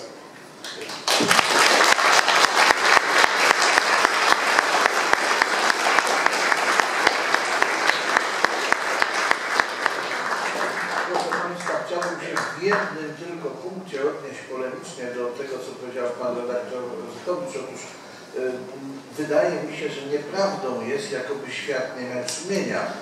Takie posądzenie mogło być krzywdzące dla świata. Przytoczę tylko opinię, moim zdaniem bardzo trafną, jaką przedstawił w powieści Gubernator, to jest taka powieść o władzy, autor Robert Penmoren, powiada tak: jak ktoś politykuje, to jego sumienie także. Otóż świat politykuje, w związku z tym sumienie świata, świat ma sumienie, tylko to sumienie też politykuje. I druga uwaga, wysłuchanie tego dwugłosu skłania mnie do takiej krótkiej refleksji na temat realizmu, bo tutaj to słowo padało. Wydaje mi się, że dobrze jest wrócić do źródeł, to znaczy do opisu pierwszego dnia stworzenia. Otóż w opisie pierwszego dnia stworzenia niczym refren powtarza się taka fraza, że wszystko, co Pan Bóg stworzył, to było dobre, a nawet bardzo dobre. Otóż pojawia się pytanie, no skoro wszystko, co zostało stworzone, to było dobre, a nawet bardzo dobre, no to skąd się wzięło zło? Przecież na świecie nie istnieje nic, co by nie było stworzone. A wszystko było bardzo dobre. Otóż wydaje mi się, że warto zwrócić uwagę na to, że przy stworzeniu świata, a więc tych różnych rzeczy i tak dalej, została stworzona również zasada, która rządzi światem, mianowicie zasada przyczynowości. Czy ona jest dobra? Oczywiście. Wyobraźmy sobie, co by się stało, gdyby jej nie było. Świat by się nam jawił jako chaotyczne kłębowisko, o którym nic byśmy w ogóle nie mogli powiedzieć, w ogóle nie moglibyśmy nawet uchwycić jakiegoś momentu. Nie moglibyśmy tego świata ogarnąć rozumem, który byłby nam wtedy niepotrzebny, bo organy nieużywane zanikają. Otóż jeżeli tak, no to ponieważ jesteśmy bardzo dumni z tego, że jesteśmy istotami rozumnymi, ale to zawdzięczamy temu, że świat jest rządzony zasadą przyczynowości, która została stworzona jako bardzo dobra. No a co zasada przyczynowości mówi?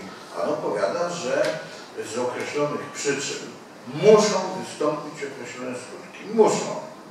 Czasami ta zasada jest zawieszana, bywa zawieszana, a w każdym razie tak niektórzy mówią. Przyczyny wystąpiły, a skutek nie wystąpił, albo wystąpił, ale całkiem inny. I takie sytuacje nazywamy cudami, ale to są sytuacje wyjątkowe, które tylko potwierdzają reguły, jaką jest zasada przyczynowości. I jeśli chodzi o rozumienie pojęcia realizmu, myślę, że dobrze by było o tym pamiętać, że światem rządzi zasada przyczynowości głosząca, że z przyczyn muszą wystąpić skutki, niezależnie od tego, co sobie ktoś na ten temat wyobraża.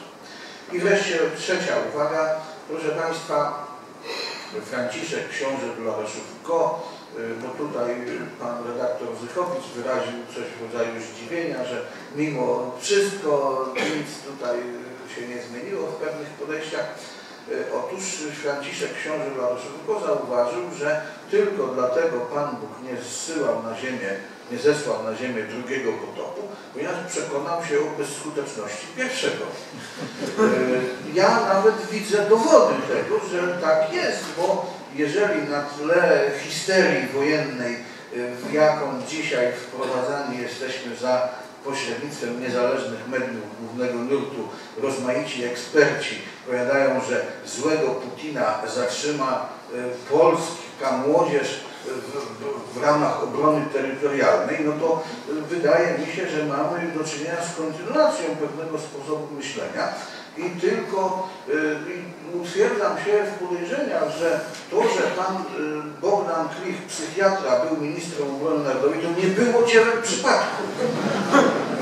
Proszę Państwa, teraz proponuję jeszcze krótką wymianę, to znaczy 10-minutową wymianę zdań między panami dyskutantami, a potem Państwo będziecie mieli głos, będziecie mogli komentować, zadawać pytania i w ogóle wypowiadać się na temat, który jest przedmiotem naszej dyskusji.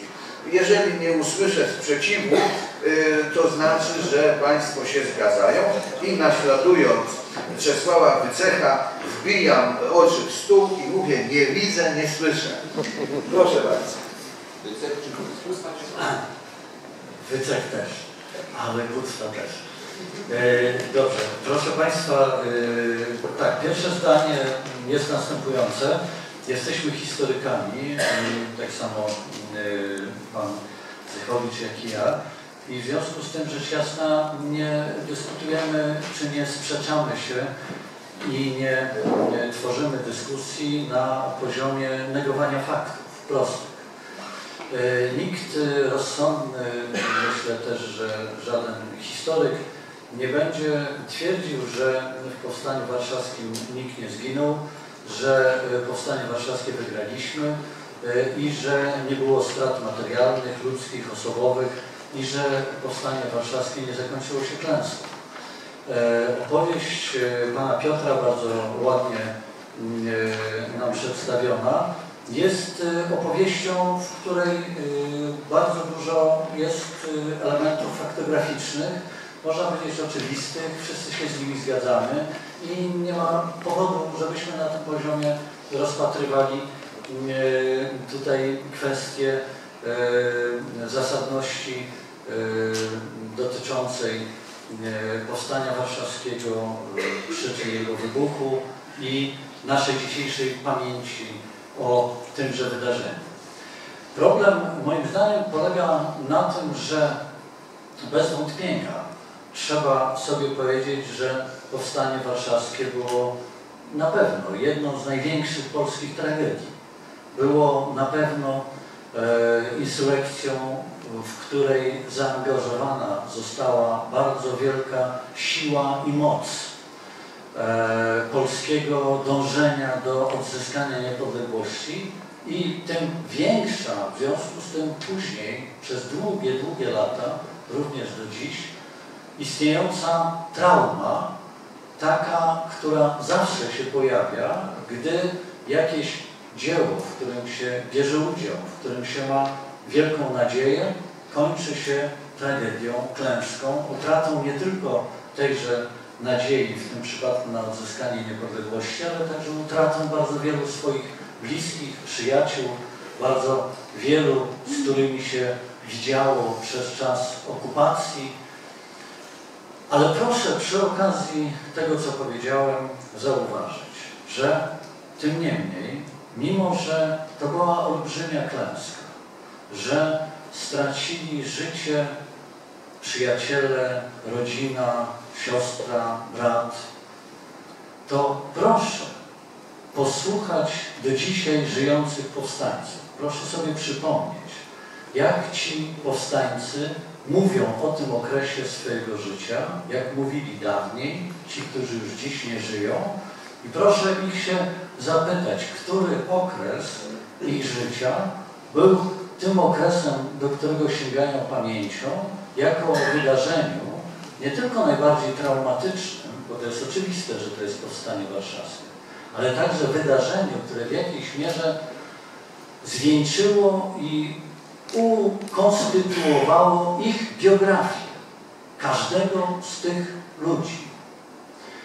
I nie ma cienia wątpliwości, że bardzo wielu powstańców warszawskich właśnie to wydarzenie, te 63 dni będą traktowali do końca swojego życia jako najważniejszy sprawdzian swojego heroizmu, swojego patriotyzmu, swojej woli funkcjonowania w państwie niepodległym, a nie podległym, czyli tego wszystkiego, co nosi znamiona człowieczeństwa. Jeżeli gdzieś ci ludzie odwołują się do swojej tragicznej w efekcie chwili życia, czyli tego, że nie wiadomo dlaczego oni przeżyli, a nie ci właśnie bracia, siostry, przyjaciele i tak dalej, to tym niemniej będą za każdym razem w gruncie rzeczy mówili o tymże wydarzeniu jako najwyższym stopniu człowieczeństwa, do którego sięgnęli. No i ja przepraszam, że ja to powiem jeszcze raz i powtórzę, ale Panie Piotrze, no strasznie mi przykro, ale naprawdę większej pokory wobec tego wydarzenia. Pan, znawca historii, świetnie operujący faktami, z faktami nie dyskutujemy. One takie były.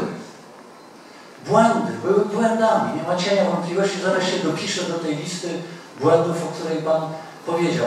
Ale nie można o tak wielkim w polskiej historii wydarzeniu opowiadać w konwencji, ja wiem, że Pan tego nie chce, ale w konwencji, która w gruncie rzeczy przypomina no, coś, co byśmy znaleźli w Trybunie Ludu w 1951 roku, co byśmy znaleźli w bieżącej, ówczesnej 1944 roku propagandzie goebbelsowskiej, która właśnie jedna i druga miała za zadanie zlikwidować w nas poczucie sensu funkcjonowania, sensu życia jako przedstawicieli narodu polskiego dążącego do odbudowania własnego państwa. To znaczy jesteśmy nieudacznikami, jesteśmy idiotami, którzy w gruncie rzeczy doprowadzili do tego, że zginęło 180 000 ludzi bez sensu i teraz zapomnijmy o tym, odwróćmy się od tego wydarzenia, uznajmy sobie, że tego w ogóle nie było, bo na tej bazie doświadczenia nie ma co budować, tylko same zgliszczą.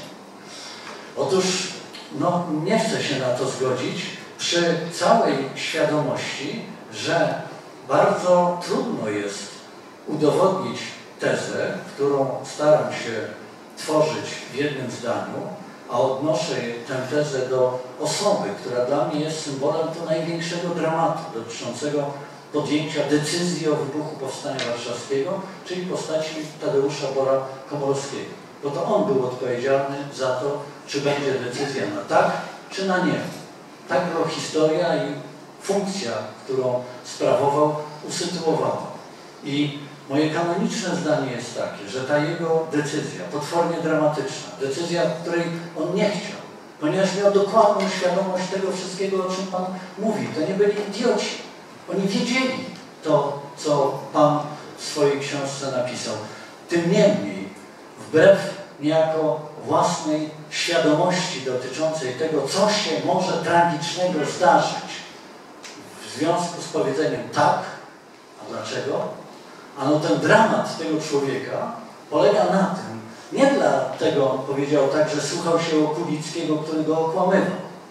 Zgoda. Generał Leopold Okulicki należał do pewnej formacji sanacyjnych oficerów i całego środowiska politycznego przed wojną, które uznało sobie, że chcieństwo jest w dużej mierze wystarczającym argumentem, żeby coś się stało. Czyli to, co pan Stanisław powiedział, że jak ktoś nie widzi przyczyn, to w związku z tym zadziwione są zresztą skutki. Niewątpliwie wśród polskich polityków wielu było takich, którzy nie dorastali do funkcji polityka mimo wielkich swoich innych zalet, bo generał Kulicki był wielkim polskim patriotą, który był ostatnim komendantem Armii Krajowej, zamordowanym przez Sowietów w drugi dzień Bożego Narodzenia, 26 grudnia 1946 roku. I nikt mu nie ma prawa odebrać tego bohaterstwa, tego patriotyzmu, tego wszystkiego, co zniósł w swoim życiu aż do tej daty, w której zginął. Ale miał złe poglądy w sensie rozumienia polityki. Natomiast generał Komorowski jest tym politykiem i żołnierzem, który musiał wówczas podjąć dramatyczną decyzję, która to decyzja, w skrócie rzeczy ujmując, bo oczywiście można byłoby o tym mówić bardzo, bardzo długo, albo stanowiłaby decyzję, która niesie w skutkach hańbę dla 5-letniej obecności polskiego państwa podziemnego na terenach okupowanych, albo ostatnią, wbrew logice, walkę o prawo Polaków do suwerenności. I teraz postawcie się, każdy z państwa tutaj siedzący, w sytuacji, kiedy jego decyzja, nie kolegi, nie generała Kulickiego, nie Bokszczanina, nie Jankowskiego, Pużaka i wszystkich innych, którzy mają furę poglądów na temat tego, narodowcy również, oficerowie wyżsi, niżsi, wszyscy mają poglądy. Oczywiście każdy ma wówczas też zdanie na ten temat, jak to będzie i czy należy, czy nie należy. Ale ten jeden człowiek, generał Komorowski, musiał powiedzieć tak albo nie, nie ta cała reszta. I teraz on ma w sobie decyzję, która niesie w gruncie rzeczy takie w skutkach zjawisko. Jeżeli nie będzie Powstania Warszawskiego, on wie, że jest nosicielem hańby. Armia Krajowa kolaborowała z Niemcami, poddała się w chwili próby, kiedy Polska uważała, że chce się wybić na niepodległość i więcej takiej szansy nie dostała. Armia Krajowa nie dostała już takiej więcej szansy. To było to nie, które mógł generał Komorowski powiedzieć. Zupełnie inna jest historia 1000 żołnierzy Narodowych Sił Zbrojnych Brygady Świętokrzyskiej, która się przebija przez front niemiecko-rosyjski i idzie na zachód, żeby znaleźć miejsce u generała Władysława Andersa. Chwała im za to, uważam, że genialną rzecz zrobili. Ale proszę Państwa, nawet te 1000 żołnierzy, które się przebiło, musiało wziąć na swoje barki odpowiedzialność za taktyczny sojusz z frontem niemieckim po to, żeby się przebić na zachód. Cała ówczesna Polska emigracyjna uznała tych ludzi za kolaborantów, których nie wolno wpisać do polskich sił zbrojnych. Dokonał tego dopiero prezydent Kazimierz Sabat w 1987 roku. Taka ciążyła na tej grupie 1000 osób, niezasłużona, żeby była racja, żeby była jasność. Odpowiedzialność za to, że zdecydowali się uratować 1000 żołnierzy, żeby mogli oni dalej walczyć u boku generała Andersa. Proszę sobie wyobrazić powstańców warszawskich, opisujących to wydarzenie jako najważniejsze wydarzenie w ich życiu, że teraz zamieniają się na tych, którzy wychodząc z Warszawy z generałem Tadeuszem Borem Komorowskim, poddają Polskę i mają uznawać, że wygrali. Proszę to sobie wyobrazić, a dopiero potem zacząć krytykować Tadeusza Bora Komorowskiego, bo nikt z nas nie stał przed takim wyborem, takim dramatycznym wyborem, gdzie nie i tak jest fałszywą decyzją, a on musi podjąć decyzję.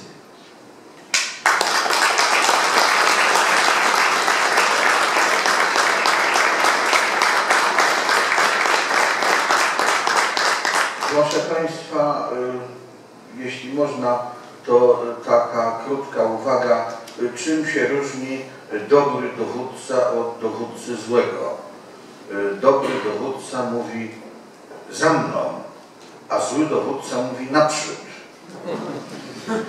Otóż wydaje mi się, że jeśli ktoś ma ambicje wzięcia odpowiedzialności za losy narodu, czy przynajmniej żołnierzy pozostających pod jego rozkazami, to musi być gotowy nawet na przyjęcie hańby osobistej, jeśli to może przynieść korzyści dla tych, którymi kieruje, którym przewodzi, którym dowodzi.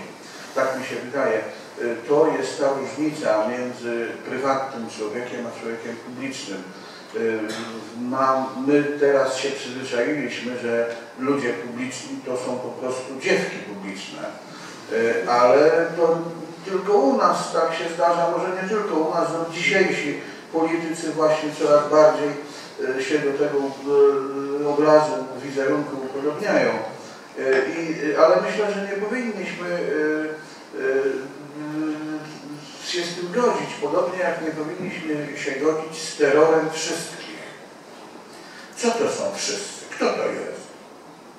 Wszyscy to są ludzie, którzy najgłośniej krzyczą, ale to nie znaczy, że dzwon głośny rzeczywiście ma rację. Jak biskup Krasicki, pozbawiony złudzeń, powiedział, że dzwon głośny w owym się spróżny.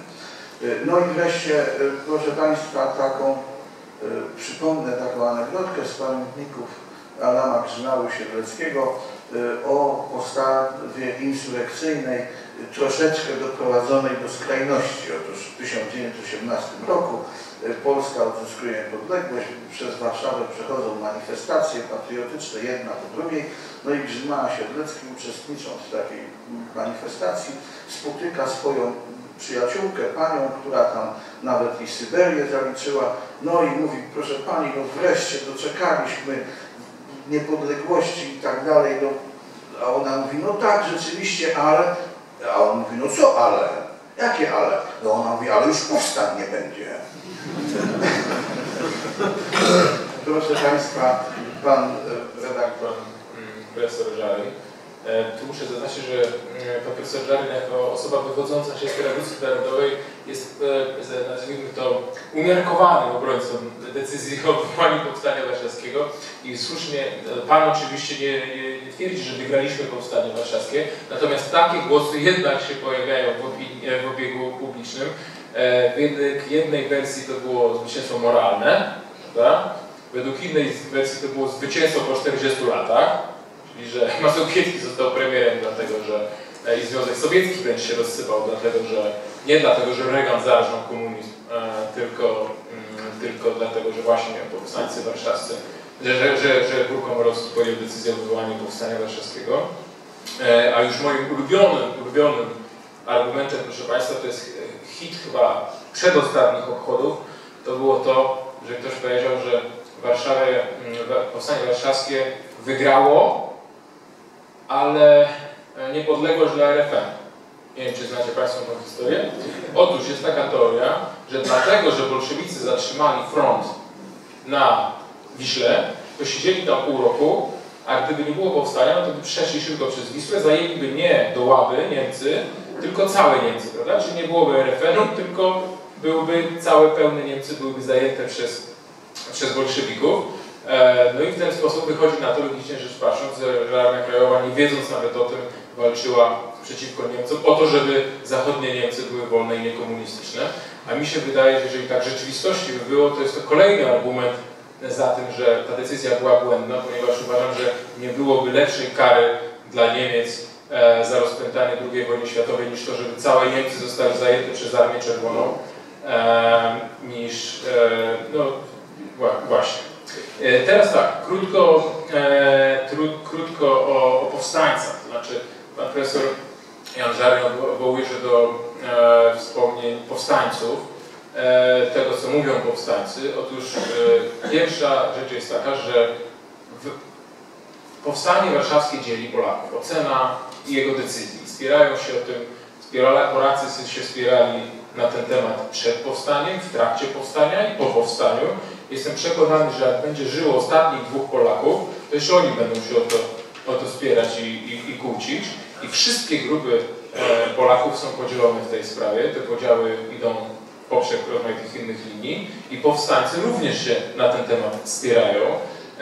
Żeby nie być gołosłownym, to dwie książki, które wyszły na Zachodzie o Powstaniu Warszawskim, napisane przez dwóch weteranów, czyli Jana Cichanowskiego i Janusza Zawodnego, dwóch historyków, którzy mogli badać Powstanie Warszawskie na emigracji w warunkach wolności słowa. Obaj byli weteranami tej bitwy i obaj byli niezwykle krytyczni wobec tej decyzji oczywiście. To Cichanowski, proszę Państwa, opowiada, kiedy oni dostali rozkaz, ich było 100 czy 80, oni dostali rozkaz szturmowania jednego z budynków umocnionych niemieckich w pobliżu Sejmu. Przyszli na koncentrację, a im wydano 3 granaty, 1 butelkę z benzyną i pistolet, tylko że popsuty.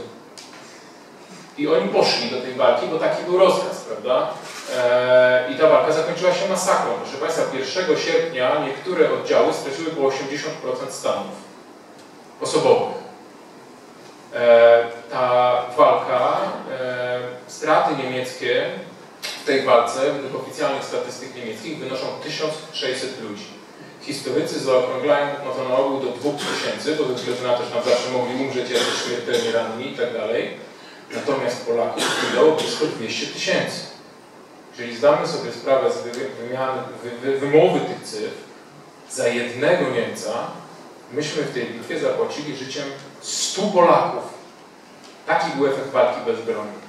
I to jest bitwa, w której krew polska była zdecydowanie najtańsza ze wszystkich bitew, jakie stoczyliśmy w naszych długich, tysiącletnich dziejach. Co może Państwu się wydawać zaskakujące, ale ja po napisaniu książki również dostałem kilku powstańców ze mną się skontaktowało i jeden z nich powiedział, że czekał na tą książkę całe życie, więc kiedy ja byłem bardzo zaskoczony, bo powiedziałem, że na ogół dostaję zupełnie inne sygnały ze strony powstańców, to on powiedział tak: proszę Pana, co Pan wie? Pan się urodził 30 parę lat po wojnie, Pan tam nie był, ja tam byłem. I nigdy w życiu, do końca swojego życia nie zapomnę tej straszliwej bezradności, tego poczucia bezradności, kiedy byłem żołnierzem bez broni. Kiedy obok mnie 2 domy dalej Niemcy wyżynali polską ludność cywilną, ja nie mogłem nic zrobić. Ja tam byłem, ja to widziałem tą improwizację. Widziałem, jak to zostało fatalnie przygotowane. Widziałem, jak myśmy tam po prostu, to była straszliwa rozpacz. To do mnie mówiły kobiety, kiedy przechodziliśmy piwnicami, bo oni przechodzili piwnicami, tam były takie wybite przejścia. Co byście zrobili? Wyście zniszczyli nasze miasto, odpowiadacie za śmierć naszych dzieci. To było dla mnie straszliwe. On mówi, nigdy tego nie zapomnę. Także powstańcy również w tej sprawie są podzieleni. Nie wszyscy uważają, że to były najpiękniejsze dni w ich życiu. Reguła jest raczej taka, że ze Śródmieścia z reguły rzeczywiście tam są powstańcy, którzy uważają, że to było słuszne, natomiast im na przykład ze Starówki to procent tych, którzy uważają, że to było niesłuszne, czyli tam, gdzie były dużo cięższe walki, jest znacznie mniejszy.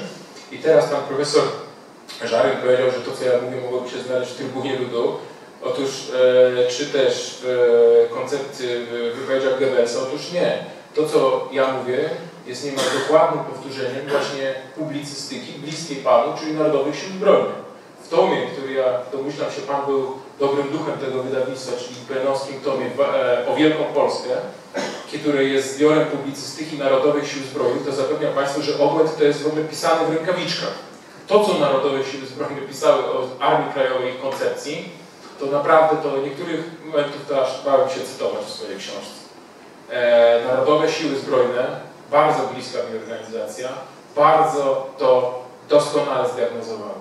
Narodowe Siły Zbrojne doskonale wiedziały, że nie ten, że nadchodzi, że Niemcy na terytorium Polski, Niemcy są po Stalingradzie pobici.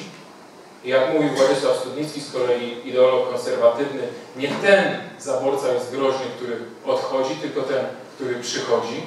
I Narodowe Siły Zbrojne uznały, że dalsza walka z Niemcami oznacza tylko mnożenie strat, a należy się szykować na nowe zagrożenie sowieckie, należy się szykować na to, co nadchodzi od wschodu i skupiły się, i to a propos tego, czy można by znaleźć moje tezy w Trybunie Ludu, otóż skupiły się na metodycznym, bardzo systematycznym i bardzo bezwzględnym wybijaniu komunistów w Polsce, agentury PPR, Armii Ludowej i proszę Państwa, moim zdaniem była to koncepcja znakomita, ponieważ to ci ludzie później pod nową sowiecką okupacją Z nich się werbowali ubecy, z nich się werbowali żołnierze KPW i ta cała swołość, która zabijała Polaków.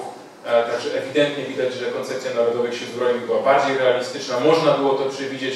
Ja osobiście nie czuję się spadkobiercą Trybuny Ludu i zapewniam Państwa, że takich rzeczy tam, co ja piszę, nigdy by się nie mogły ukazać. Natomiast czuję się spadkobiercą Narodowych Sił Zbrojnych, a szczególnie polskich konserwatystów, którzy dokładnie w ten sam sposób myśleli już wówczas. I teraz Bór, postać Bora. Otóż rzeczywiste okoliczności podjęcia decyzji powstańczej przez Bora są dramatyczne. Otóż, proszę Państwa, Bór w rzeczywistości podjął tą decyzję w stanie absolutnego i całkowitego załamania psychicznego, do którego doprowadził go generał Leopold Okulicki. Okoliczności wydania tej decyzji są rzeczą, której nie usłyszą Państwo na wszystkich rocznicowych, cukierkowych przemówieniach politycznych z okazji kolejnych rocznic Powstania. Doskonale opisał Jan Matłachowski w Kulisach genezy Powstania Warszawskiego. Odsyłam Państwa do tej książki. Krótko mówiąc, grupa Okulickiego, do której wchodził Pełczyński, Rzepecki, czyli ten czerwony pułkownik Armii Krajowej, postać naprawdę straszliwa, i Chruściel doprowadzili Bora do skraju załamania nerwowego, wprowadzili go w błąd i w dniu właściwie wymusili na nim tę decyzję. Był to człowiek niestety wielki, zacny patriota, ale człowiek bardzo chwiejny, słaby, nie dorastał do pięt swojemu poprzednikowi Grotowi, który gdyby nie jego aresztowanie, jestem absolutnie przekonany i wypływa to z pozostawionej po nim spuścizny, z jego rozkazów, nigdy nie dopuściłby do burzy i powstania. Więc zdecydowały, nie proszę Państwa, jakieś natchnienie, to nie była rewolucja ludowa, zdecydowały personalia i bardzo konkretne decyzje. Teraz hańba. Proszę Państwa, czy brak powstania w Warszawie oznaczałby hańbę? Otóż w Krakowie przygotowywano powstanie dokładnie na bardzo podobnych założeniach jak w Warszawie, czyli założeniach absurdalnych. Z tą różnicą, że z Warszawy jeszcze wyłożono broń, o czym zaraz powiem. Wszystko było przygotowane. Mało tego, Bór wysłał w pierwszych dniach Powstania Warszawskiego rozkaz do Krakowa. Róbcie powstanie, żeby odciążyć nas. I dowództwo Armii Krajowej w Krakowie po konsultacji ze społeczeństwem krakowskim, jego wybitnymi przedstawicielami postanowiło, nie robimy powstania, bo a. zginie mnóstwo ludzi, b. mamy za mało broni, a co za tym idzie, jesteśmy skazani na klęskę. Czy kiedykolwiek słyszeli Państwo, żeby ktokolwiek powiedział hańba? Armia Krajowa w Krakowie, ta starej stolicy, się zhańbiła, bo nie wywołała bitwy na ulicach własnego miasta z przeważającymi siłami niemieckimi. Nikt nie używa takich argumentów. Teraz burza. Czy kiedykolwiek słyszeli Państwo, żeby ktoś powiedział, że postacią zhańbioną jest Zygmunt Szędzielarz Łupaszko? Mój osobisty, jeden z moich największych osobistych bohaterów, znakomity dowódca Wileńskiej Armii Krajowej. Otóż, proszę Państwa, kiedy do niego przyszedł rozkaz o tym, że będzie miał brać udział w akcji Burza i zdobywać z bolszewikami Wilno, to on powiedział, ja tego nie zrobię. I nie wziął udziału w akcji Burza i odskoczył ze swoimi ludźmi, ratując ich do zachodniej Polski. Okolicznościach zresztą dość interesujące. Nikt nie twierdzi, że to była hańba. Armia Krajowa, proszę Państwa, miała przygotowany plan. Zgodnie z planem akcji Burza Warszawa w marcu 1944 roku została wyłączona z burzy w trosce o bezpieczeństwo mieszkańców i w trosce o tkankę miejską i zabytki. Rozpoczęto nawet rozmowy via Watykan z Niemcami, żeby ogłosić Warszawę miastem otwartym, tak jak ogłoszono Paryż w roku 1940.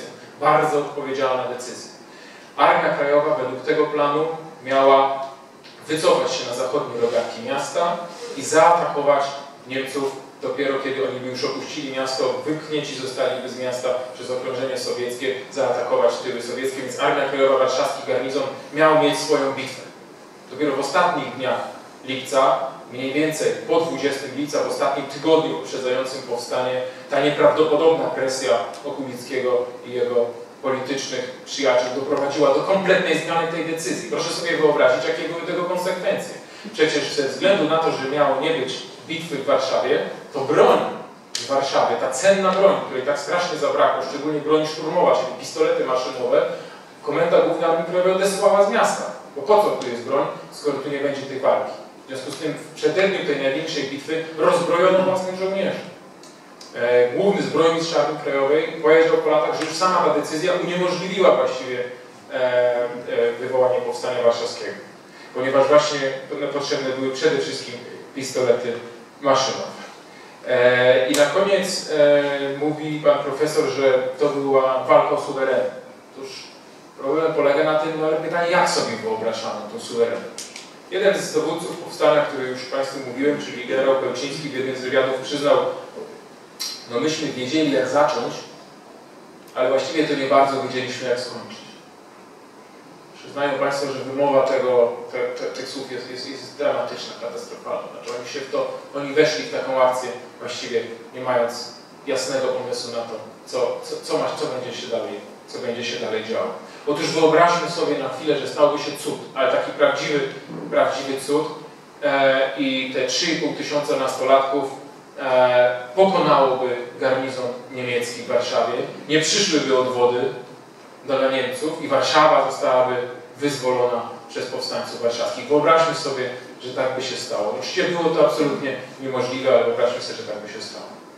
Czy to oznaczałoby, że Polska byłaby suwerennym państwem? Przecież ze wschodu zbliżali się Sowieci. 22 lipca został powołany PKWN, o czym doskonale wiedzieli z Radia Kościuszkowskiego, dowództwo Komendy Głównej Armii Krajowej. To co dalej? Co dalej? No pokonujemy Niemców i co? Wchodzą bolszewicy. Co? Mielibyśmy, żeby odzyskać niepodległość, to przecież chyba trzeba jeszcze byłoby tych bolszewików pobić, prawda? Na tym polega ten katastrofalny błąd w założeniu. Jeżeli naprawdę można wskazać spośród tych szeregu poważnych błędów, to dowództwa Armii Krajowej, ja bym wskazał właśnie jako najpoważniejszy, to było właśnie wsadzenie głowy w piasek, niczym stróż i zamknięcie oczu na to, że Niemcy nie są jedynym zagrożeniem dla niepodległości Polski, że mamy dwóch wrogów i że z wschodu zbliża się kolejne zagrożenie dla Polski.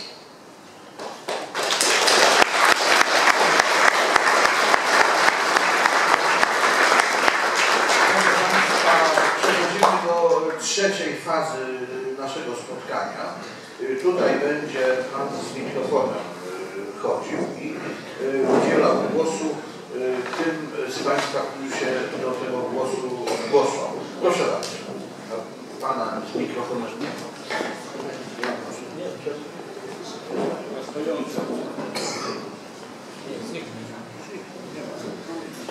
Tu mam takie pytanie. Pan profesor, że no z jednej strony tutaj słyszę same konkrety, tak? Pan Piotr Zychowicz podaje fakt za faktem, kontrę za konkretem. Natomiast tutaj ze strony pana profesora Żaryna, poza tym odniesieniem do Trybuny Ludu, który pominę, pan mówi, że argumentem za wybuchem powstania były, prawda, teraz jakieś nostalgiczne wspomnienia powstańców, że to była jak gdyby warta ceny zapłata. Poza tym jeszcze jeden argument, który mówił o tym, że Bór Komorowski dostał jedyną szansę i że już taka szansa nie miała możliwości się powtórzyć. Ona się bardzo szybko mogła powtórzyć. Gdyby Sowieci zajęli Warszawę, można było zrobić powstanie warszawskie pod okupacją sowiecką, tylko że najczęściej jest tak, że najwięksi obrońcy powstania przeciwniemieckiego nie wyobrażają sobie jakichkolwiek, prawda, powstań antysowieckich, dlatego że byłoby to nadmierne szafowanie krwią i niedbanie o tkankę narodu polskiego.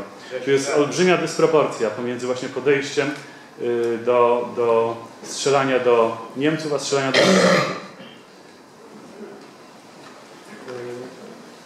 Można od razu odpowiadać? Bo oczywiście ja nie rozwinąłem wątku tego, który nazwałem na samym początku zmową teherańską.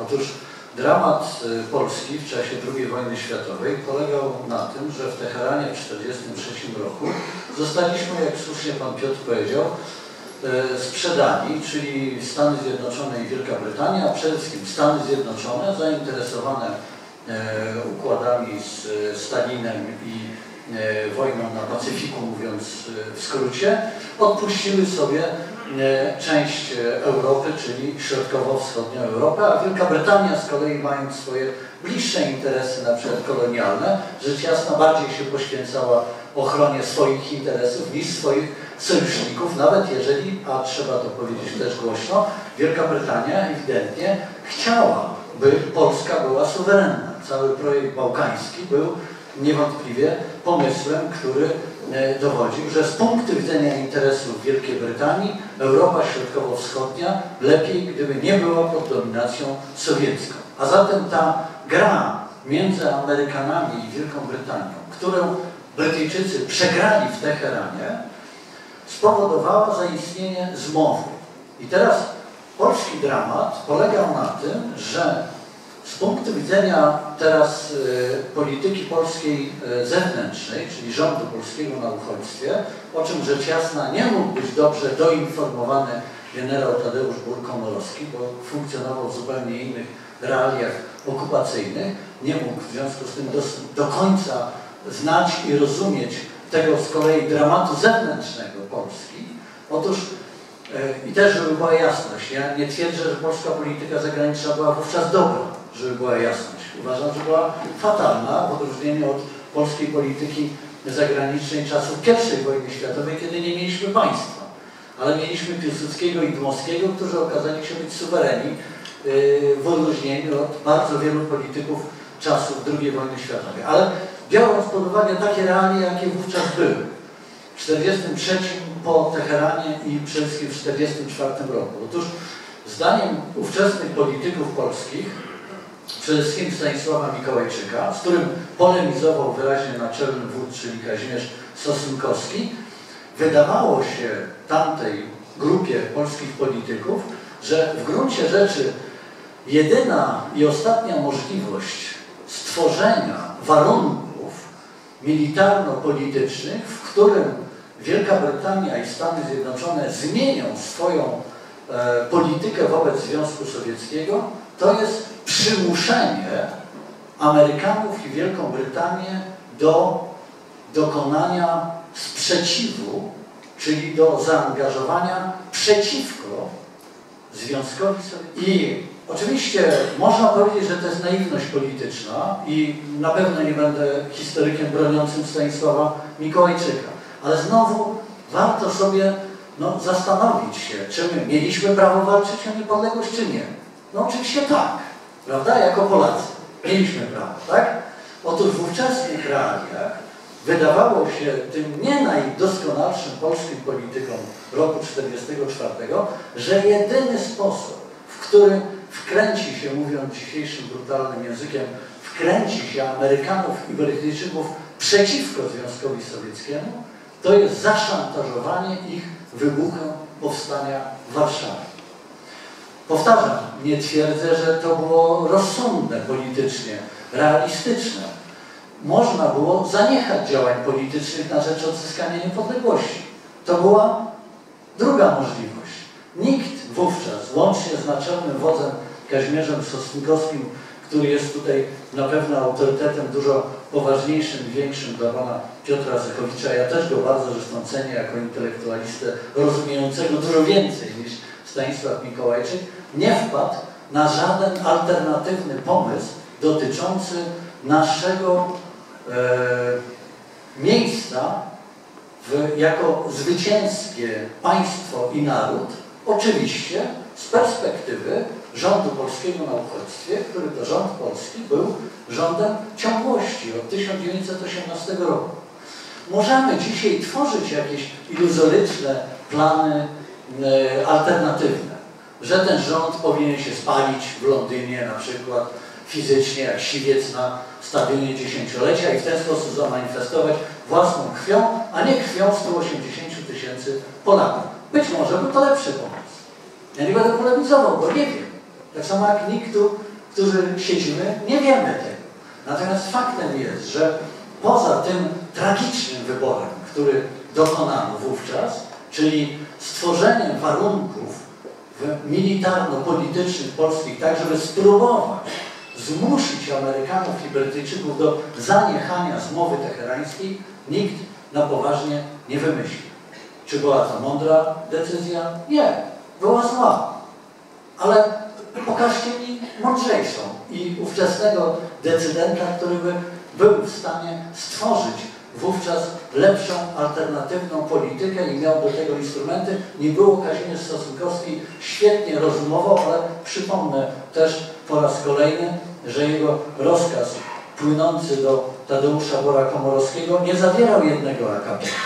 Zawierał kilka akapitów i ostatnia część tego rozkazu mówiła wyraźnie, bo wynikała z jego inteligencji, a nie z dogmatyzmu, że jeżeli zmienią się warunki widoczne z perspektywy Warszawy, powstanie powinno wybuchnąć.